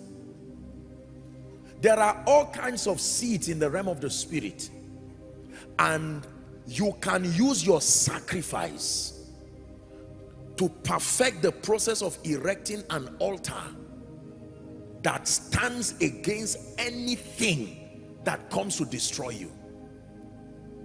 So, Apostle, we're experiencing untimely death in our family.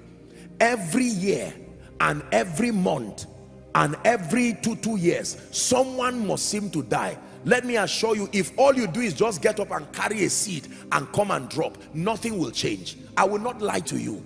It's not all about money. It's about knowing that there is a principal altar that powers that, the altar of sin and iniquity. So it starts with repentance.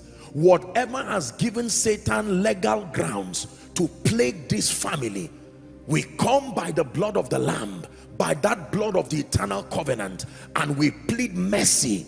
Now that is step one. And then to choose that we will walk in the ways of the Lord. And then when you do that, through your time of prayer, now your seed can walk. Let me tell you how to make your seed bruise the head of the serpent. It's not just about money or something that costs you. There is a revelation, please look up, that is behind what you do. That means you are making a sacrifice. Number one, as proof that you love God. Number two, as proof that you trust God. Number three, as a spiritual ordinance mandated by the wisdom of God. Whether you go to Satan or you go to God, there are major problems in your life. Look at me, Nigeria. Look at me, dear people. I can tell you this. Many unbelievers understand this mystery. That is why as you are shouting and saying, God forbid, this man can never become my boss in the office, he's looking at you with pity, because they know where that authorization comes from. They know that it does not come from the office. And they go and consult mediums, and the mediums will tell them, pledge that when you get there, you will come back, you will serve the purposes of whatever. And out of desperation, yes. Pledge that your children will serve me. Yes, sir. Pledge that your children, just give me that office. Yes, sir. Okay, we'll make incisions as a testament. Let blood be on the altar. Let the God see it. Okay, if you like, tear my whole body. Let me just get that thing. And they don't know what they are doing. Afterwards, depending on what they are asking for, they can say, there is one person in your family you are going to have to donate. Either your wife or your child or your children or somebody. Do you really need this office? Yes, sir. Are you willing to do it? Yes, sir. And you find out that after that sacrifice, no matter what else is done, inevitably, in a way you cannot explain, that which they desire comes. When God wanted to redeem man, he would have easily sent Angel Gabriel. Angel Gabriel is very faithful. He would have died and nothing would have happened. Or he would have sent Michael. Or he would have even sent 2/3 of the angels to come and die. At least 2/3 of the angels will be more than one angel die per person. He would have sent one angel to die per person. And he looked, and there was that meeting. And he himself, knowing the laws he has put, he now said it has to be God that dies. And he took his only son. God carried his only son. What else in heaven is more expensive than Jesus? Mention one thing you know. Is it the throne? Is it the angels put together? In the beginning was the Word. And he literally carried the word and sent him down to the earth. When Jesus was crying, Eloi, Eloi, lama. Do you know why no power can fight salvation? Find out the sacrifice that went to make it happen.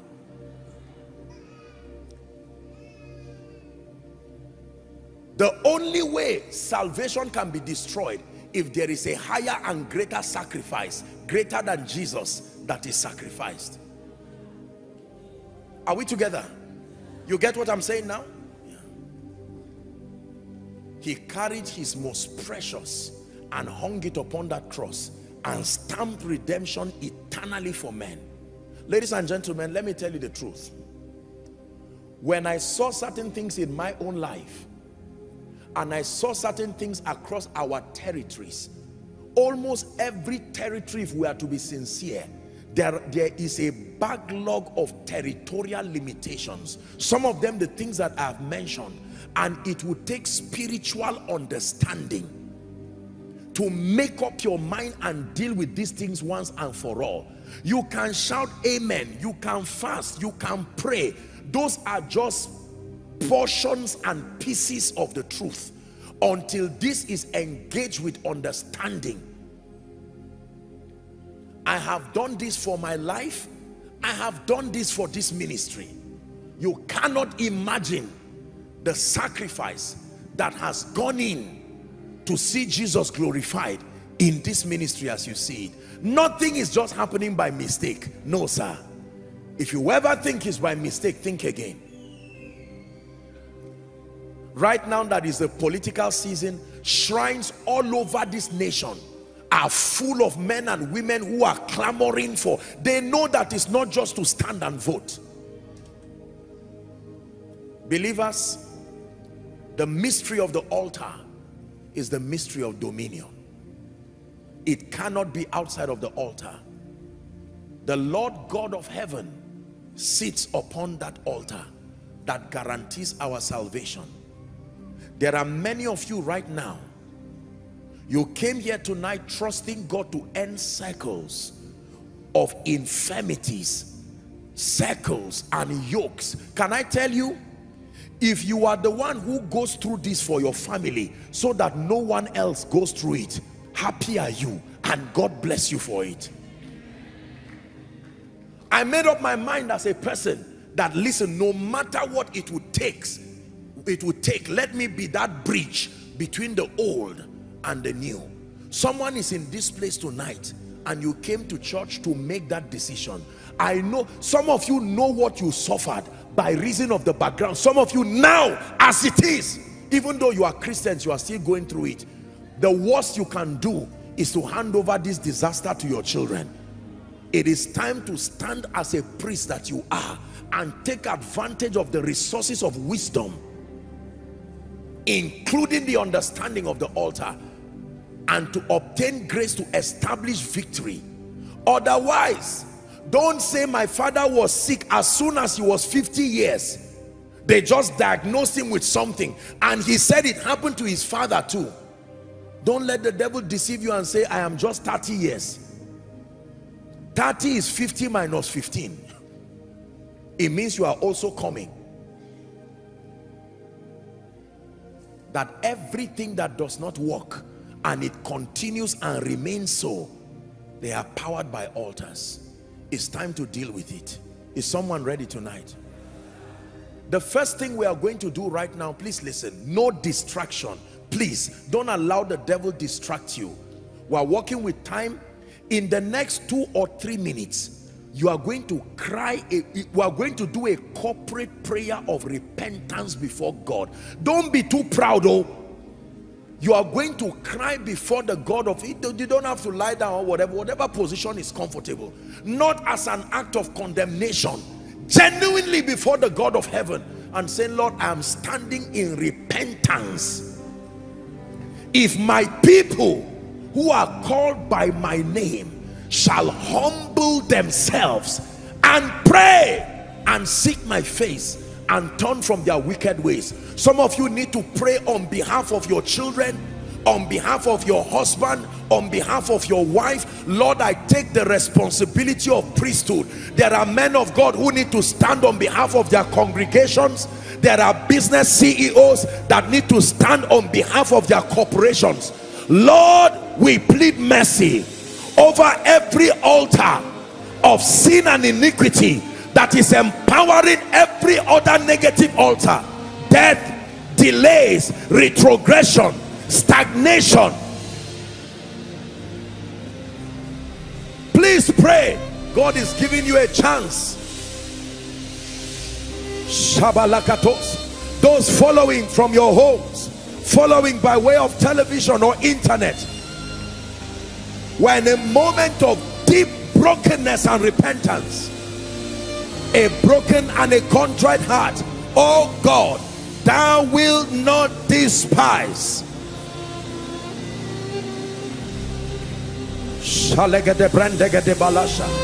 Mercy, oh God, mercy, oh God. Give me Psalm 51. While you are praying, I'm going to be reading for you Psalm 51. Please give us Psalm 51 while we pray. Have mercy on me, O God, according to thy loving kindness, according to the multitude of thy tender mercies, blot out my transgression. Verse 2, please hurry up. Wash me thoroughly from my iniquity, cleanse me from my sin. For I acknowledge my transgression, my sin is ever before me. Against thee only have I sinned, and done this evil in your sight. Verse 4, that thou mightest be justified. Please give us verse 4. We're not done. When thou speakest, and be clear when thou judgest. Verse 5, behold, I was shapen in iniquity, and in sin did my mother conceive me. Behold, thou desirest truth in the inward parts, and in the hidden parts shalt thou make me to know wisdom. Purge me with hyssop, and I shall be clean. Wash me, and I shall be whiter than snow. Make me hear joy and gladness, that the bones which thou hast broken may rejoice. Hide thy face from my sins, and blot out my iniquities. Verse 10, create in me a clean heart, O God, and renew a right spirit within me. Cast me not away from your presence, take not thy Holy Spirit from me. Verse 12, restore unto me the joy of thy salvation, and uphold me with a free spirit. Then I will teach transgressors your ways, and sinners shall be converted to thee. Deliver me from blood guiltiness, O God, thou God of my salvation, and my tongue shall sing aloud of thy righteousness. O Lord, open thou my lips, and my mouth shall speak forth your praise. For thou desirest not sacrifice, else I would have given it. Thou desirest not in burnt offering, thou delightest not in burnt offering. The sacrifices of God are a broken spirit and a contrite heart, O God, thou shalt not despise. Next verse. Do good in thy good pleasure unto Zion, build thou the walls of Jerusalem. Someone is praying, then shalt thou be pleased with the sacrifices of righteousness, with burnt offerings and whole burnt offerings. Then shall they offer bullocks upon thy altar. Lift your voice in 1 minute. You are praying for yourself. Pray for your organization. Lord, I found out the reason behind these consistent plagues, consistent pain, consistent delay, consistent retrogression, consistent failure, consistent sickness.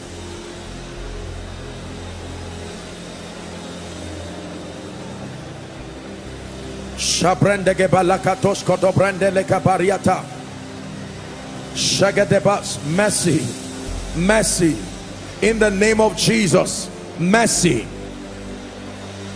We come boldly to the throne of grace. We obtain mercy and we find grace to help in time of need.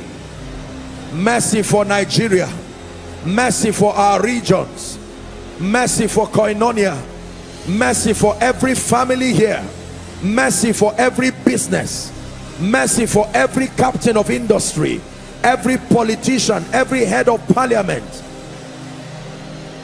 every professional. Mercy for our children, mercy for those who have gone ahead of us.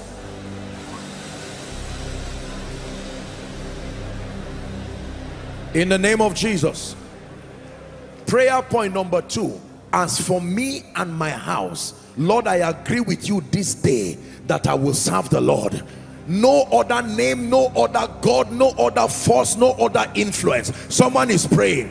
Please pray. Whether you come from Lagos, whether you come from Plateau State, from Kaduna State, from Maiduguri, from Enugu, Anambra, Cross River, Port Harcourt, it does not matter whether you are from the FCT. Lord, as for me and my house, I dissociate myself from the ordinances of idols. Someone is praying. I dissociate myself from the worship of deities, fraternities with gods that are not the true God. I declare that as for me and my family, I worship the one true God, Jesus, the Son of the living God. It doesn't matter what shrine you went to. It doesn't matter what the fathers did. Lord, we pray as a nation. Lord, we pray as a region. As for me and my house, as for me and this ministry, someone pray. As for me and my children, pray. As for me and my wife, as for me and my husband, as for me and my corporation.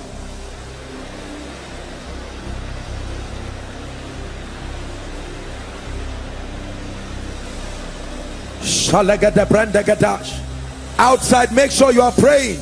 All the overflows. As for me and my house, we will live for Jesus. We will serve the Lord.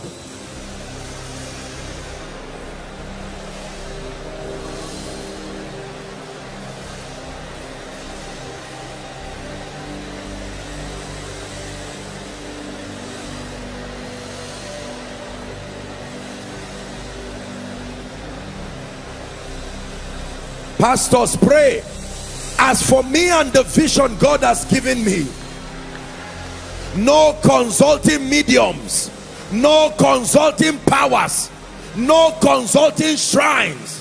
It is Jesus only, Jesus ever, Jesus only, Jesus ever, as the source of power, as the source of revelation, as the source of illumination.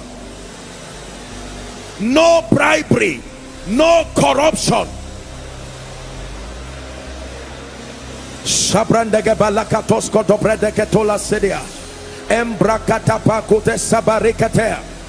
Pastors, pray. No manipulating members. Sincerity of truth, loving them and serving them.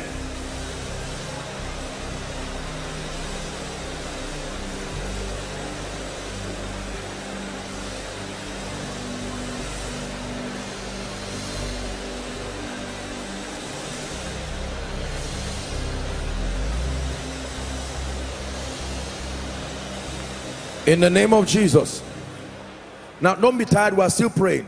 Right now, on legal basis, you are going to pray and declare that every altar that hitherto has had any legal grounds on your life, the blood is against it. He said we overcame them by the blood of the Lamb. Someone open your mouth and begin to decree. In the name of Jesus, the blood of the everlasting covenant is against altars of untimely death. Pray. You know what altars by the patterns in your life. Call it by name and curse it by the God of heaven. Operations of poverty, operations of failure at the edge of breakthrough, visitations of wicked spirits molesting you, that everything you do seems to fail.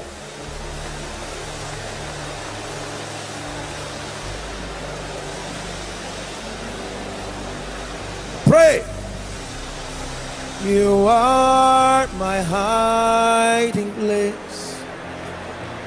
You always fill my heart with songs of deliverance.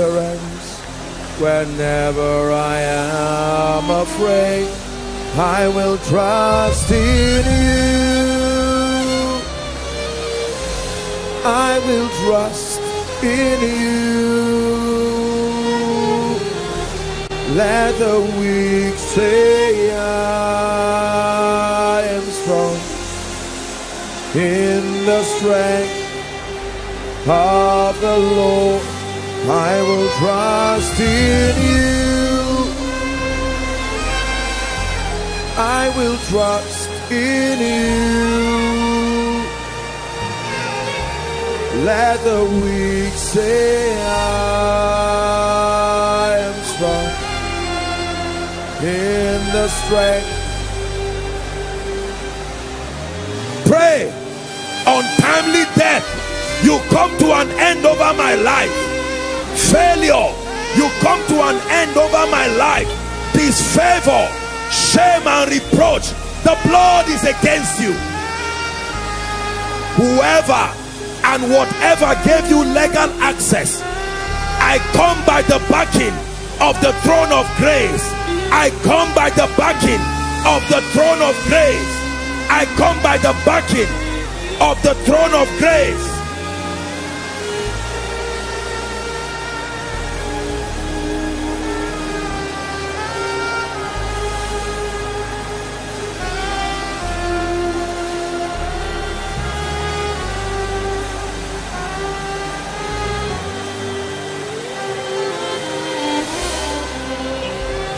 Someone pray.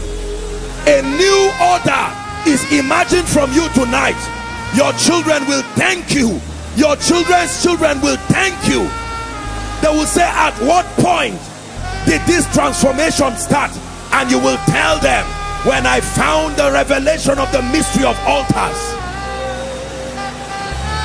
Someone prophesy. My father may have died early, my mother may have died early, but I will not die early. I will not die untimely death. In the name of Jesus, I am crushing that altar by the power of the blood of Jesus. Pray. Graduates from the families, no job, no lifting. Pray. People don't get married, or they get married and the homes don't stay. Barrenness, repetitive patterns, failures in business. Someone pray.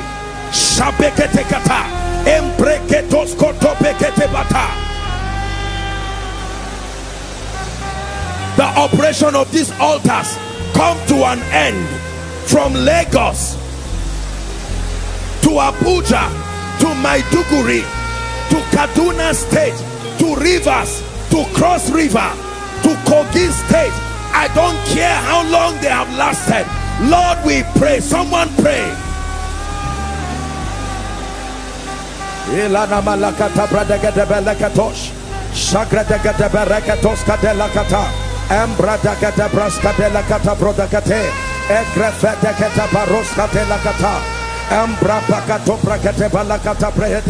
Enough is enough.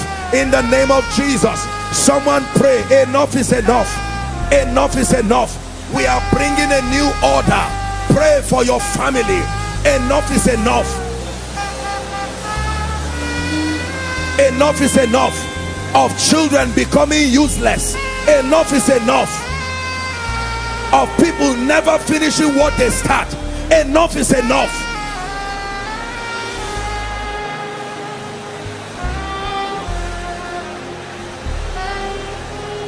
In the name of Jesus. In the name of Jesus. Please listen to me. In the name of Jesus.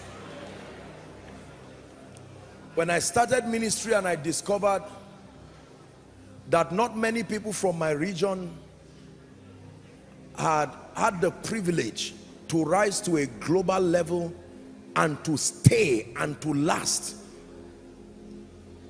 sustainably in ministry, I said minus me. But I knew that it would not just be empty talk.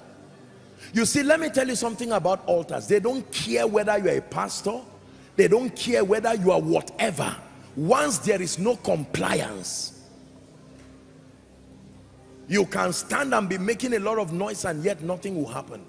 I made up my mind that I will serve the purposes of God at a global level, and that anything that pegs people from my region and keeps them at a particular level, that it will be in my lifetime I will rewrite that narrative. You're going to pray one more prayer before I speak over. Please don't be tired. You came here tonight to deal with these things once and for all. You are going to pray. My destiny and my glory, I connect you to the throne of grace. Go ahead and pray. Madekani shalega baratia. my destiny and my glory. You are connected to that altar called the throne of grace. My destiny and my glory. You are not connected to ancestry. My destiny and my glory. You are not connected to wizardry and human manipulation. My destiny and my glory. You are not connected to earthly platforms. You are connected to the throne of grace. Someone pray. My destiny, my glory. Pray for your ministry, my business.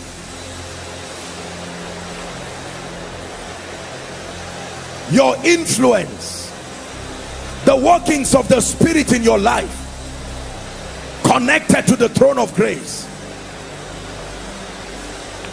backed up by the King of Kings himself, backed up by the blood of the eternal covenant. The meaning of that is no enchantment and no divination, no enchantment, no activities of wizardry, necromancy. The wasters of destiny, they have no access to your life again.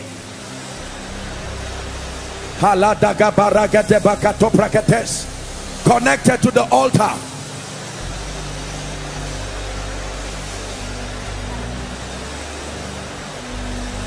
Please pray. You are not wasting your time. Connect your business by faith in the Son of the living God, not as a blind ritual. No, let it be known in the realm of the Spirit that from this day forward I am no longer connected to ancestry. Someone is praying. Let it be known in the realm of the Spirit that from this day forward I am not connected to the limitations of bloodline. Let it be known in the realm of the Spirit that from this day forward, connected to the throne of grace.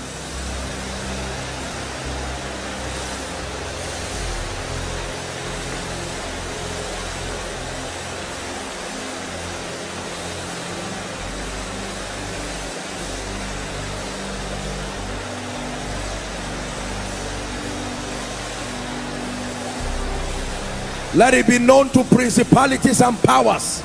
Let it be known to thrones and dominions that there is a switch of loyalty. Let it be known to principalities and powers that there is a switch of loyalty from the kingdom of darkness to the kingdom of God's dear Son.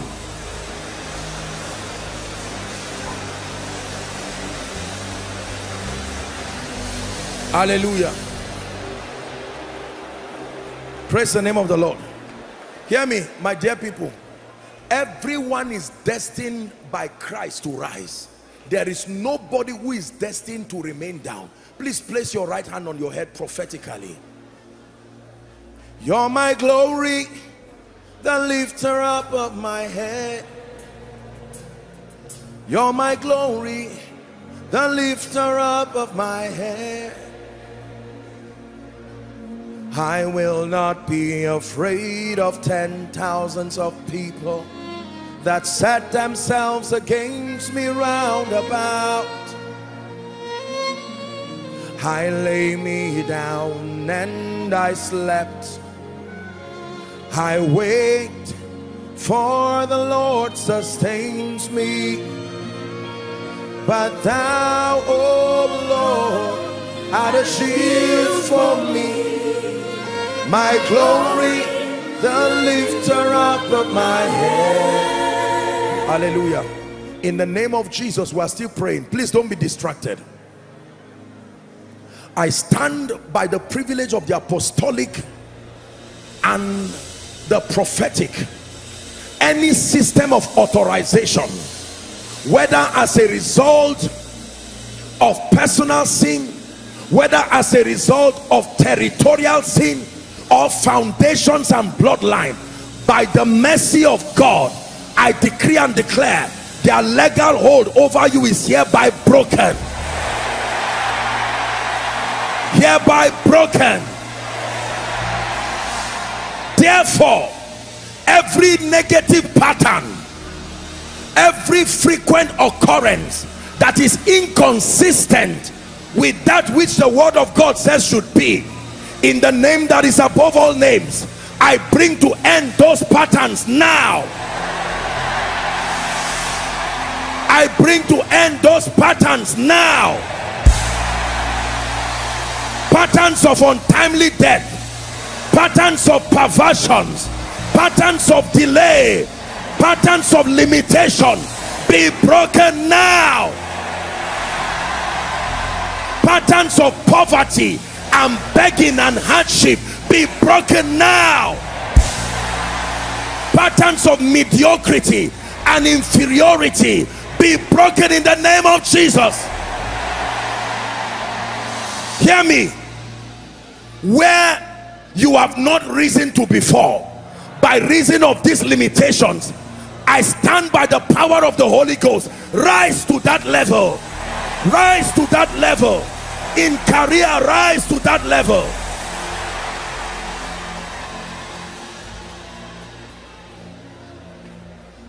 Hear me. If there is anyone here whose destiny is not opened and is not speaking, you love God, you are sincere, but your life is grounded, and that's what you have seen happen to other people, in the name of Jesus, I decree and declare, like a little flower opens up and begins to bud, I command your destiny to open up. Open up financially. Open up.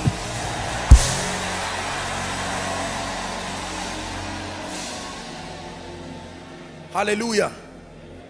Now, in the name of Jesus, if there is any priesthood servicing any altar against you, whether by reason of where you come from, that means there are human beings alive who continue to fuel those altars. Manikesh Shabarata Ebrekatoskadia Makabraskada Latoshenekete Embrekete Barata. In the name of Jesus, I bring to an end the reign of such priesthoods. Their enchantments will no longer work. Like the prophets of Baal, they will not receive any answers again. We shut the realm of the spirit against them. We shut the power of the sun against them. We shut the power of the wind against them. We shut the power of the earth against them. In the name of Jesus, every medium of expression ceases to work for them.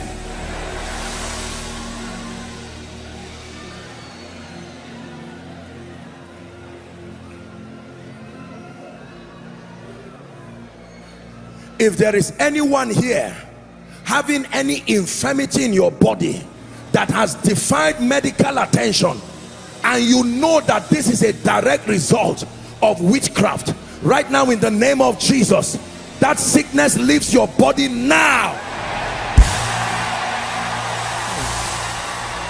Help them, please. That sickness leaves your body now. High blood pressure, diabetes, hepatitis, in Abarish Kotebata, it leaves your body now.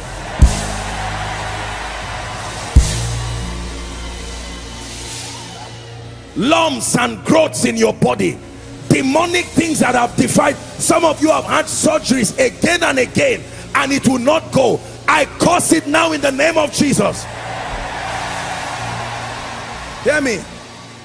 Every experience of seeing dead people come to harass you, my Bible says that the living and the dead have nothing in common. There are times you may have encounters with the spirits of just men made perfect, but that does not bring oppression. In the name of Jesus, the system that authorizes familiar spirits to use the faces of men and oppress you and plant all kinds of things in your body and your destiny, it is broken now. It is broken now.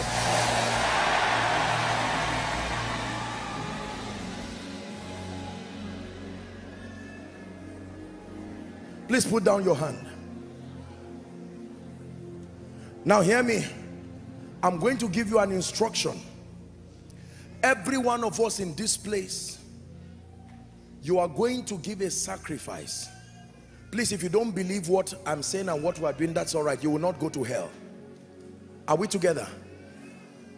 I will be wicked to you to just round up and say, let's go. This is not how God brought victory. Please hear me. A sacrifice is not donation. A sacrifice is not about money. It is about fulfilling, number one, a spiritual ordinance. This is not offering. This is not tithe. This is you standing in for yourself, for your ministry, for your business. While I was preparing this, I told God myself, I said, Lord, I've worked with you to an extent that you please tell me what I am going to bring as a sacrifice for my own destiny. I've gone past the level where I'll try to, you are the one that has brought everything. Please hear me. I mean what I'm telling you, and I want you to believe what I'm saying. I'm speaking to the body of Christ, and I'm speaking to our global family. These are ordinances. David had an opportunity. He even gave, Araunah told him, I said, look, I respect you, take. And David said, no, I will not give God nothing. I will not give God anything that does not cost me nothing. And the Bible says, as soon as he offered the sacrifice, the plague stopped. There are things that have stopped in the life. So I've shared with you my story, how I carried a sacrifice and went down to Canaan land. I was already experiencing results, and God had shown me mercy. But God gave me an instruction, and I went there with joy. I cannot tell you the sacrifices I have made for myself and this ministry that has brought us where we are. If you think Abuja just opened like that, please think again. Not with the wicked spirits that roam around the earth. There are mysteries. You become indomitable by the mysteries that you engage. Not just talking nonsense. There are businesses that have been grounded at the same level. There are ministries that have not crossed certain levels. It's not just about membership, but come on. God must bring people who will be saved every day. There are some of you, you will never have helpers that arise and run for you. You have committed yourself to repentance, the word of the Lord, prayer, sacrifice. I'm going to make a prophetic declaration, but please hear me. I'm saying this because, number one, I love you and I have a responsibility to teach you the truth. Men of God, sadly, across the body of Christ, you will find excesses where people have been manipulated and all of that. But I can tell you this is true. Every time God comes like this once and again, it is because a new season has come for you. As soon as Noah came out, he sacrificed of all the clean beasts. When I read everything, I said, so what was left? When David, every time, you read it in the Bible, the moment they get to very prophetic seasons, there they go. For some of you, God has already been speaking to you. I'm only confirming what he has been telling you. It's not that I told you, knew it. Some of you, for months, God has been speaking to you. Hallelujah. This ministry you see has come thus far by this altar of sacrifice. It is powerful. It's changed my life. I cannot begin to tell you. The doors that God has opened, when you see the things that God does through my life, you either have to be a demonic, devilish person serving Satan, or you be somebody who is serving the Lord sincerely. But in either case, you cannot get this by human strength. It is impossible. I'm going to pray for you.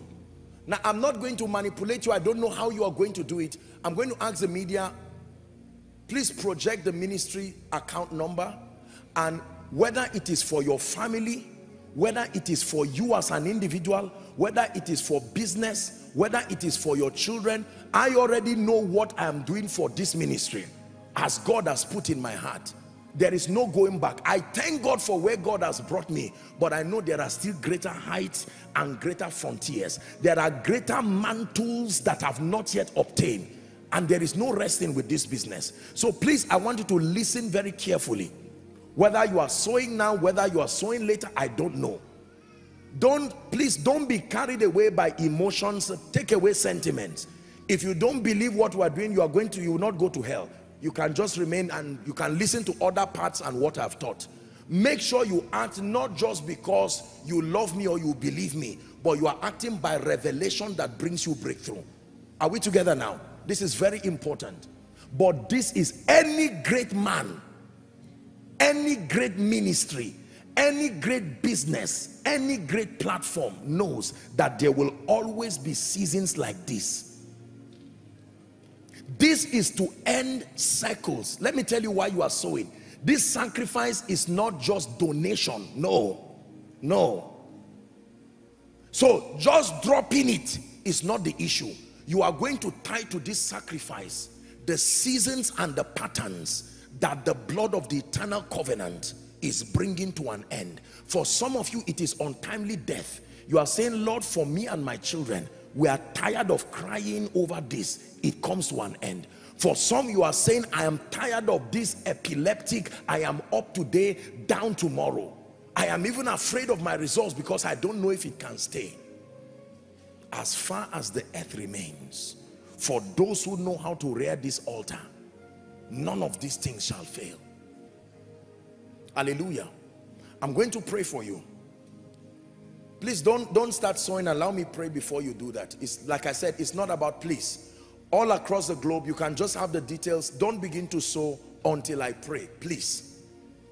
If you have done so, don't feel bad. I'm going to pray. This is how it is done. When Cain and Abel offered sacrifices, one did it carelessly and the other did it with intention and understanding, and he rose to heaven. I want to pray for you, and you will watch the wonder working power. There are pastors here. What will begin to happen to your ministry will surprise you. There are individuals, business people, all kinds of things. This is truth from scripture. It will not fail. Not after repentance and then returning to the word of God with brokenness and then prayer and then sacrifice of yourself, your worship, your seed, and then prophetic declarations. Oh, come on, please. It is the reason why today I can lie down and go to bed and not care whether somebody is taking my name to a shrine or taking my name somewhere. I am asleep, but the altar is awake. There are some of you, the seeds you are sowing today is what will become the ladder to the realms that you are climbing into. And please let me put a very quick disclaimer, especially for those online. Make sure that you work with the official account numbers, no proxies. Please avoid scammers. You'll be surprised that as we're teaching this, there are scammers who, instead of them to connect for their deliverance and let God help them to get this thing genuinely, they will be waiting in to pray on people. The same energy it takes to cheat is the same energy it takes to listen. You are already online. Listen and obey. Hallelujah. People pack curses on themselves and their children because of 10 naira, 20 naira, $1, $20. You bring a curse that is transgenerational. Let's pray.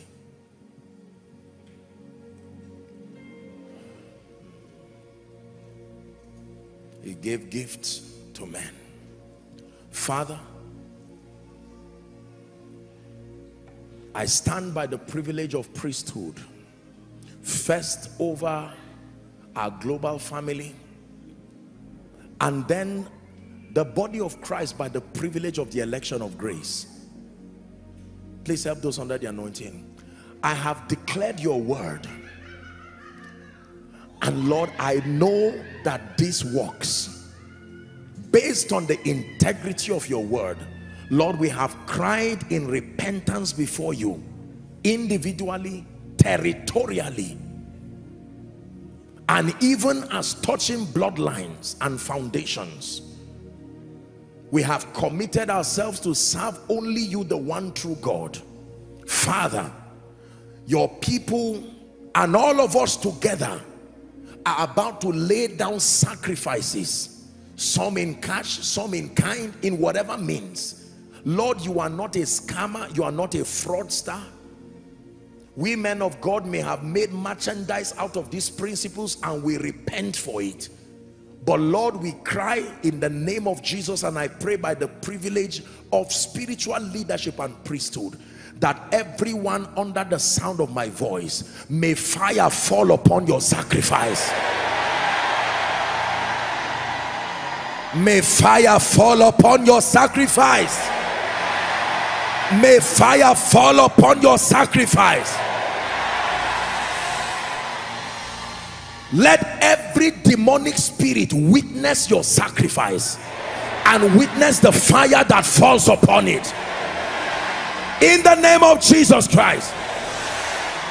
For everything you are connecting to this sacrifice, mani shalas kebaratosiata, whether as individuals, as a couple, as a business, in the name of Jesus, who is the Son of the living God, I decree and declare, may the heavens be open over that issue.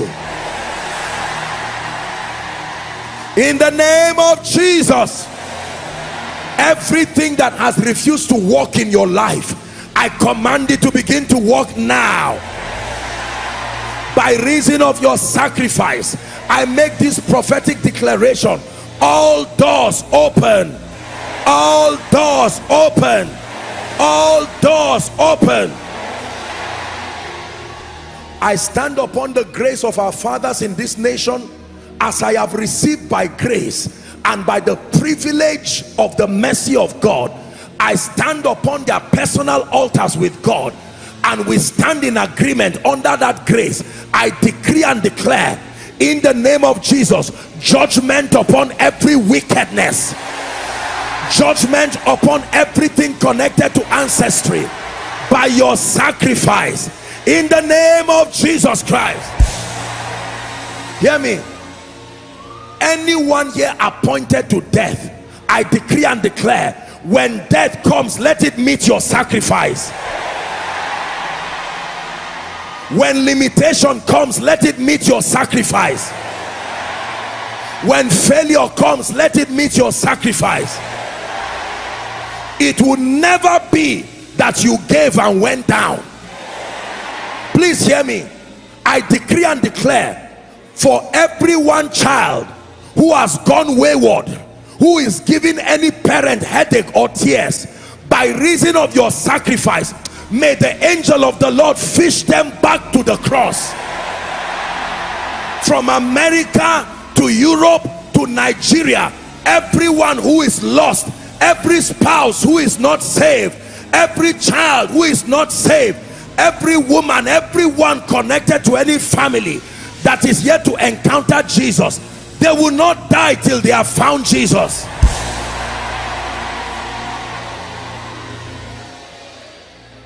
Hallelujah. Now please hear me.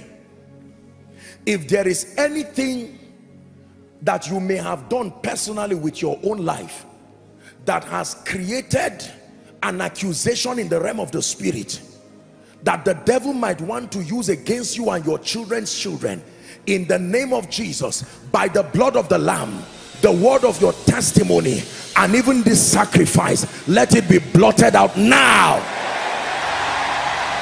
Let it be blotted out now. Let it be blotted out now.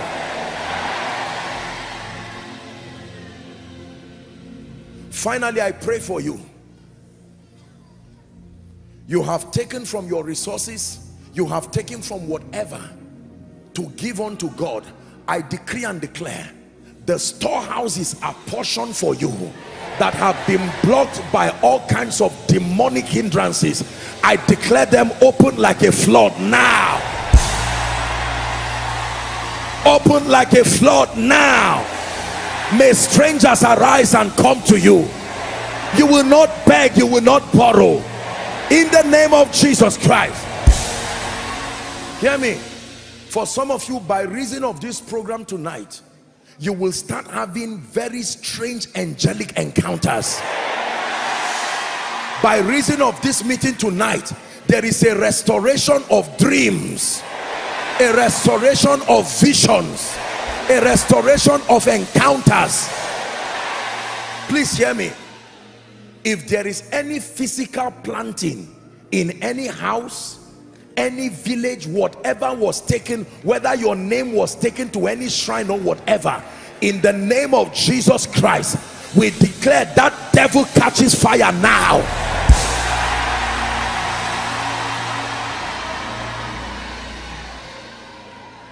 Whether you are asleep, whether you are awake, anybody that tries to build any altar to fight you, I stand prophetically, they will go down instantly.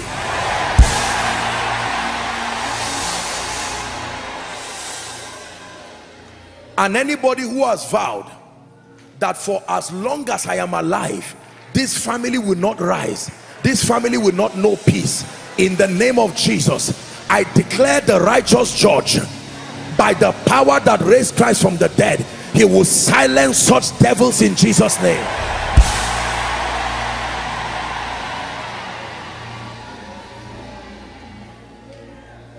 Hallelujah. In 1 minute, I'd like you to wave your hands and begin to thank the Lord. Thank you, Jesus. Thank you, Jesus. Worthy, worthy is the Lamb. Worthy, worthy is the Lamb. Worthy, worthy is the Lamb that was slain. Faithful, faithful is the Lamb. Faithful, faithful is the Lamb. Faithful, faithful is the Lamb that was slain. Hallelujah. Please hear me. From tonight, I want you to carry a mentality, not just the mentality of your earthly origin. When you hear them say there are powers that are going to fight and destroy people, remember, don't just remember Koinonia, remember the throne of grace, that it is the altar that defends you. When someone looks at you and crosses himself and stamps the ground, you don't need to waste your time. He's not fighting you, he's fighting the throne. In the name of Jesus Christ. Praise the Lord. All right, so now you can go ahead and give. Let me make an altar call. It's called an altar call. Listen very carefully. There are people here, you have heard me preach, you have heard the word of God, and God right now is asking you, please look up, let me have your attention, let's minimize movement. There are people who are saying, Apostle, I came here and I need to be connected to that altar, the throne of grace. The Bible already tells you how to come. It says you should come boldly before the throne of grace, that you will obtain mercy and find grace to help in time of need. Two categories in one. There are those who are saying, this is my first time, I want to come to Jesus and permanently close that door. There are those who are saying, I need restoration in my spiritual life. I'm going to count 1 to 5 very quickly for the sake of time. I want you to boldly come and stand here. God bless you for coming already. God bless you for coming. 1. Koinonia, celebrate them as they come. Worthy, worthy is the Lamb. Worthy, worthy is the Lamb. Keep coming. Worthy, worthy is the Lamb that was slain.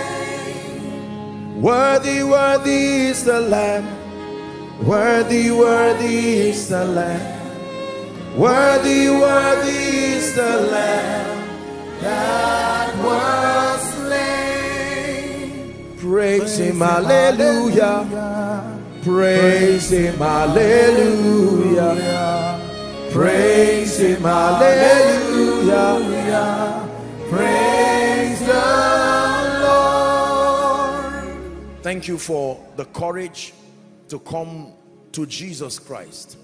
I'd like you to please lift your right hand. If you are joining them, please join them very quickly. All the overflows outside, and then those who are connecting online. Here's your chance to make Jesus Lord of your life genuinely, to be connected to that throne of grace, the greatest altar. Lift your right hand, please, high above your head. Say this loud and clear. Say this after me. Say, Lord Jesus, tonight I have heard your word. I repent of my sins and I ask you to come into my heart. Be my Savior, be my Lord, and be my King. From tonight, I declare that the power of sin, of Satan, of hell, and of the grave is broken over my life. From tonight, I am a child of God, washed by the blood of the Lamb. I go forward ever and backward never. Amen. Keep your hands lifted. Father, I stretch my hands towards these our precious people. They have come to that altar, that throne of grace, to obtain grace, to obtain mercy and find grace to help. I decree and declare, by the integrity of God's word and according to your confessions, I declare your sins forgiven. In the name of Jesus, I declare that the power of sin, Satan, hell, and the grave is broken over your life. From tonight until forever, you are washed by the blood of the Lamb. Satan has no legal access over your life. You go from glory to glory and from grace to grace. In Jesus' name I pray. Amen and amen. God bless you. Please, I'd like you to follow the counselors. They are waving the placard. They will just receive you, have a moment with you, and you'll be back to your seat. Koinonia, let's celebrate them very quickly. Hallelujah. Please let me encourage you. Do me a favor by giving your loved ones or anybody you love that you know needs to hear this teaching. Please sow it as a seed to someone's life. It's free. You can go to Koinonia Global and get it, but please make sure that someone, perhaps there are people who may not agree with the things there. Don't worry, you just give someone and let them be blessed for the sake of the purposes of God. You can give your children, you can give your spouse, and the Lord will bless you in Jesus' name. Hallelujah. On Wednesday down till Friday, Saturday, we'll be in Zaria. It will be a wonderful time. We'll be visiting our Zaria family to bless and have moments of encounter and power. So all of you who are within that region, you are welcome to join us in Zaria. And then on Sunday, we'll be having our School of Ministry practicum here. Let's celebrate Jesus. So please make sure that you come around and let's celebrate God. It's going to be a mighty time. At the end of it, I will come and speak over our lives, and the Lord will grant us grace in Jesus' name. Have you been blessed tonight? Please rise up on your feet. Father, thank you. We honor you and we bless you for your grace. We decree and declare that the results from this that you have shown us today will begin to speak instantly. In the name of Jesus Christ, we will encounter your power and your grace in unprecedented dimensions. I declare that this week beginning for you is blessed. You will know that many altars have come to an end permanently by the strange and fearful results that will begin to speak in your life. My God bless you in the name of Jesus. Go from glory to glory and grace to grace. In Jesus' name I pray. After the grace, do well to hug and greet one another on your way out. Let's share the grace together. The grace of our Lord Jesus Christ, the love of God, the sweet fellowship of the Holy Spirit rest and abide with us now and forevermore. Amen. Surely goodness and mercy shall follow us all the days of our lives as we dwell in the house of the Lord forever and ever. God bless you and see you on Sunday. Dearly beloved, I hope you were blessed by this message. Do not keep the video to yourself. Share to as many as you can to help them bless. Check our homepage for more of our messages. Subscribe to the channel, comment on it, like it. See you on our next video. Bye. Pray, pray, pray for your destiny.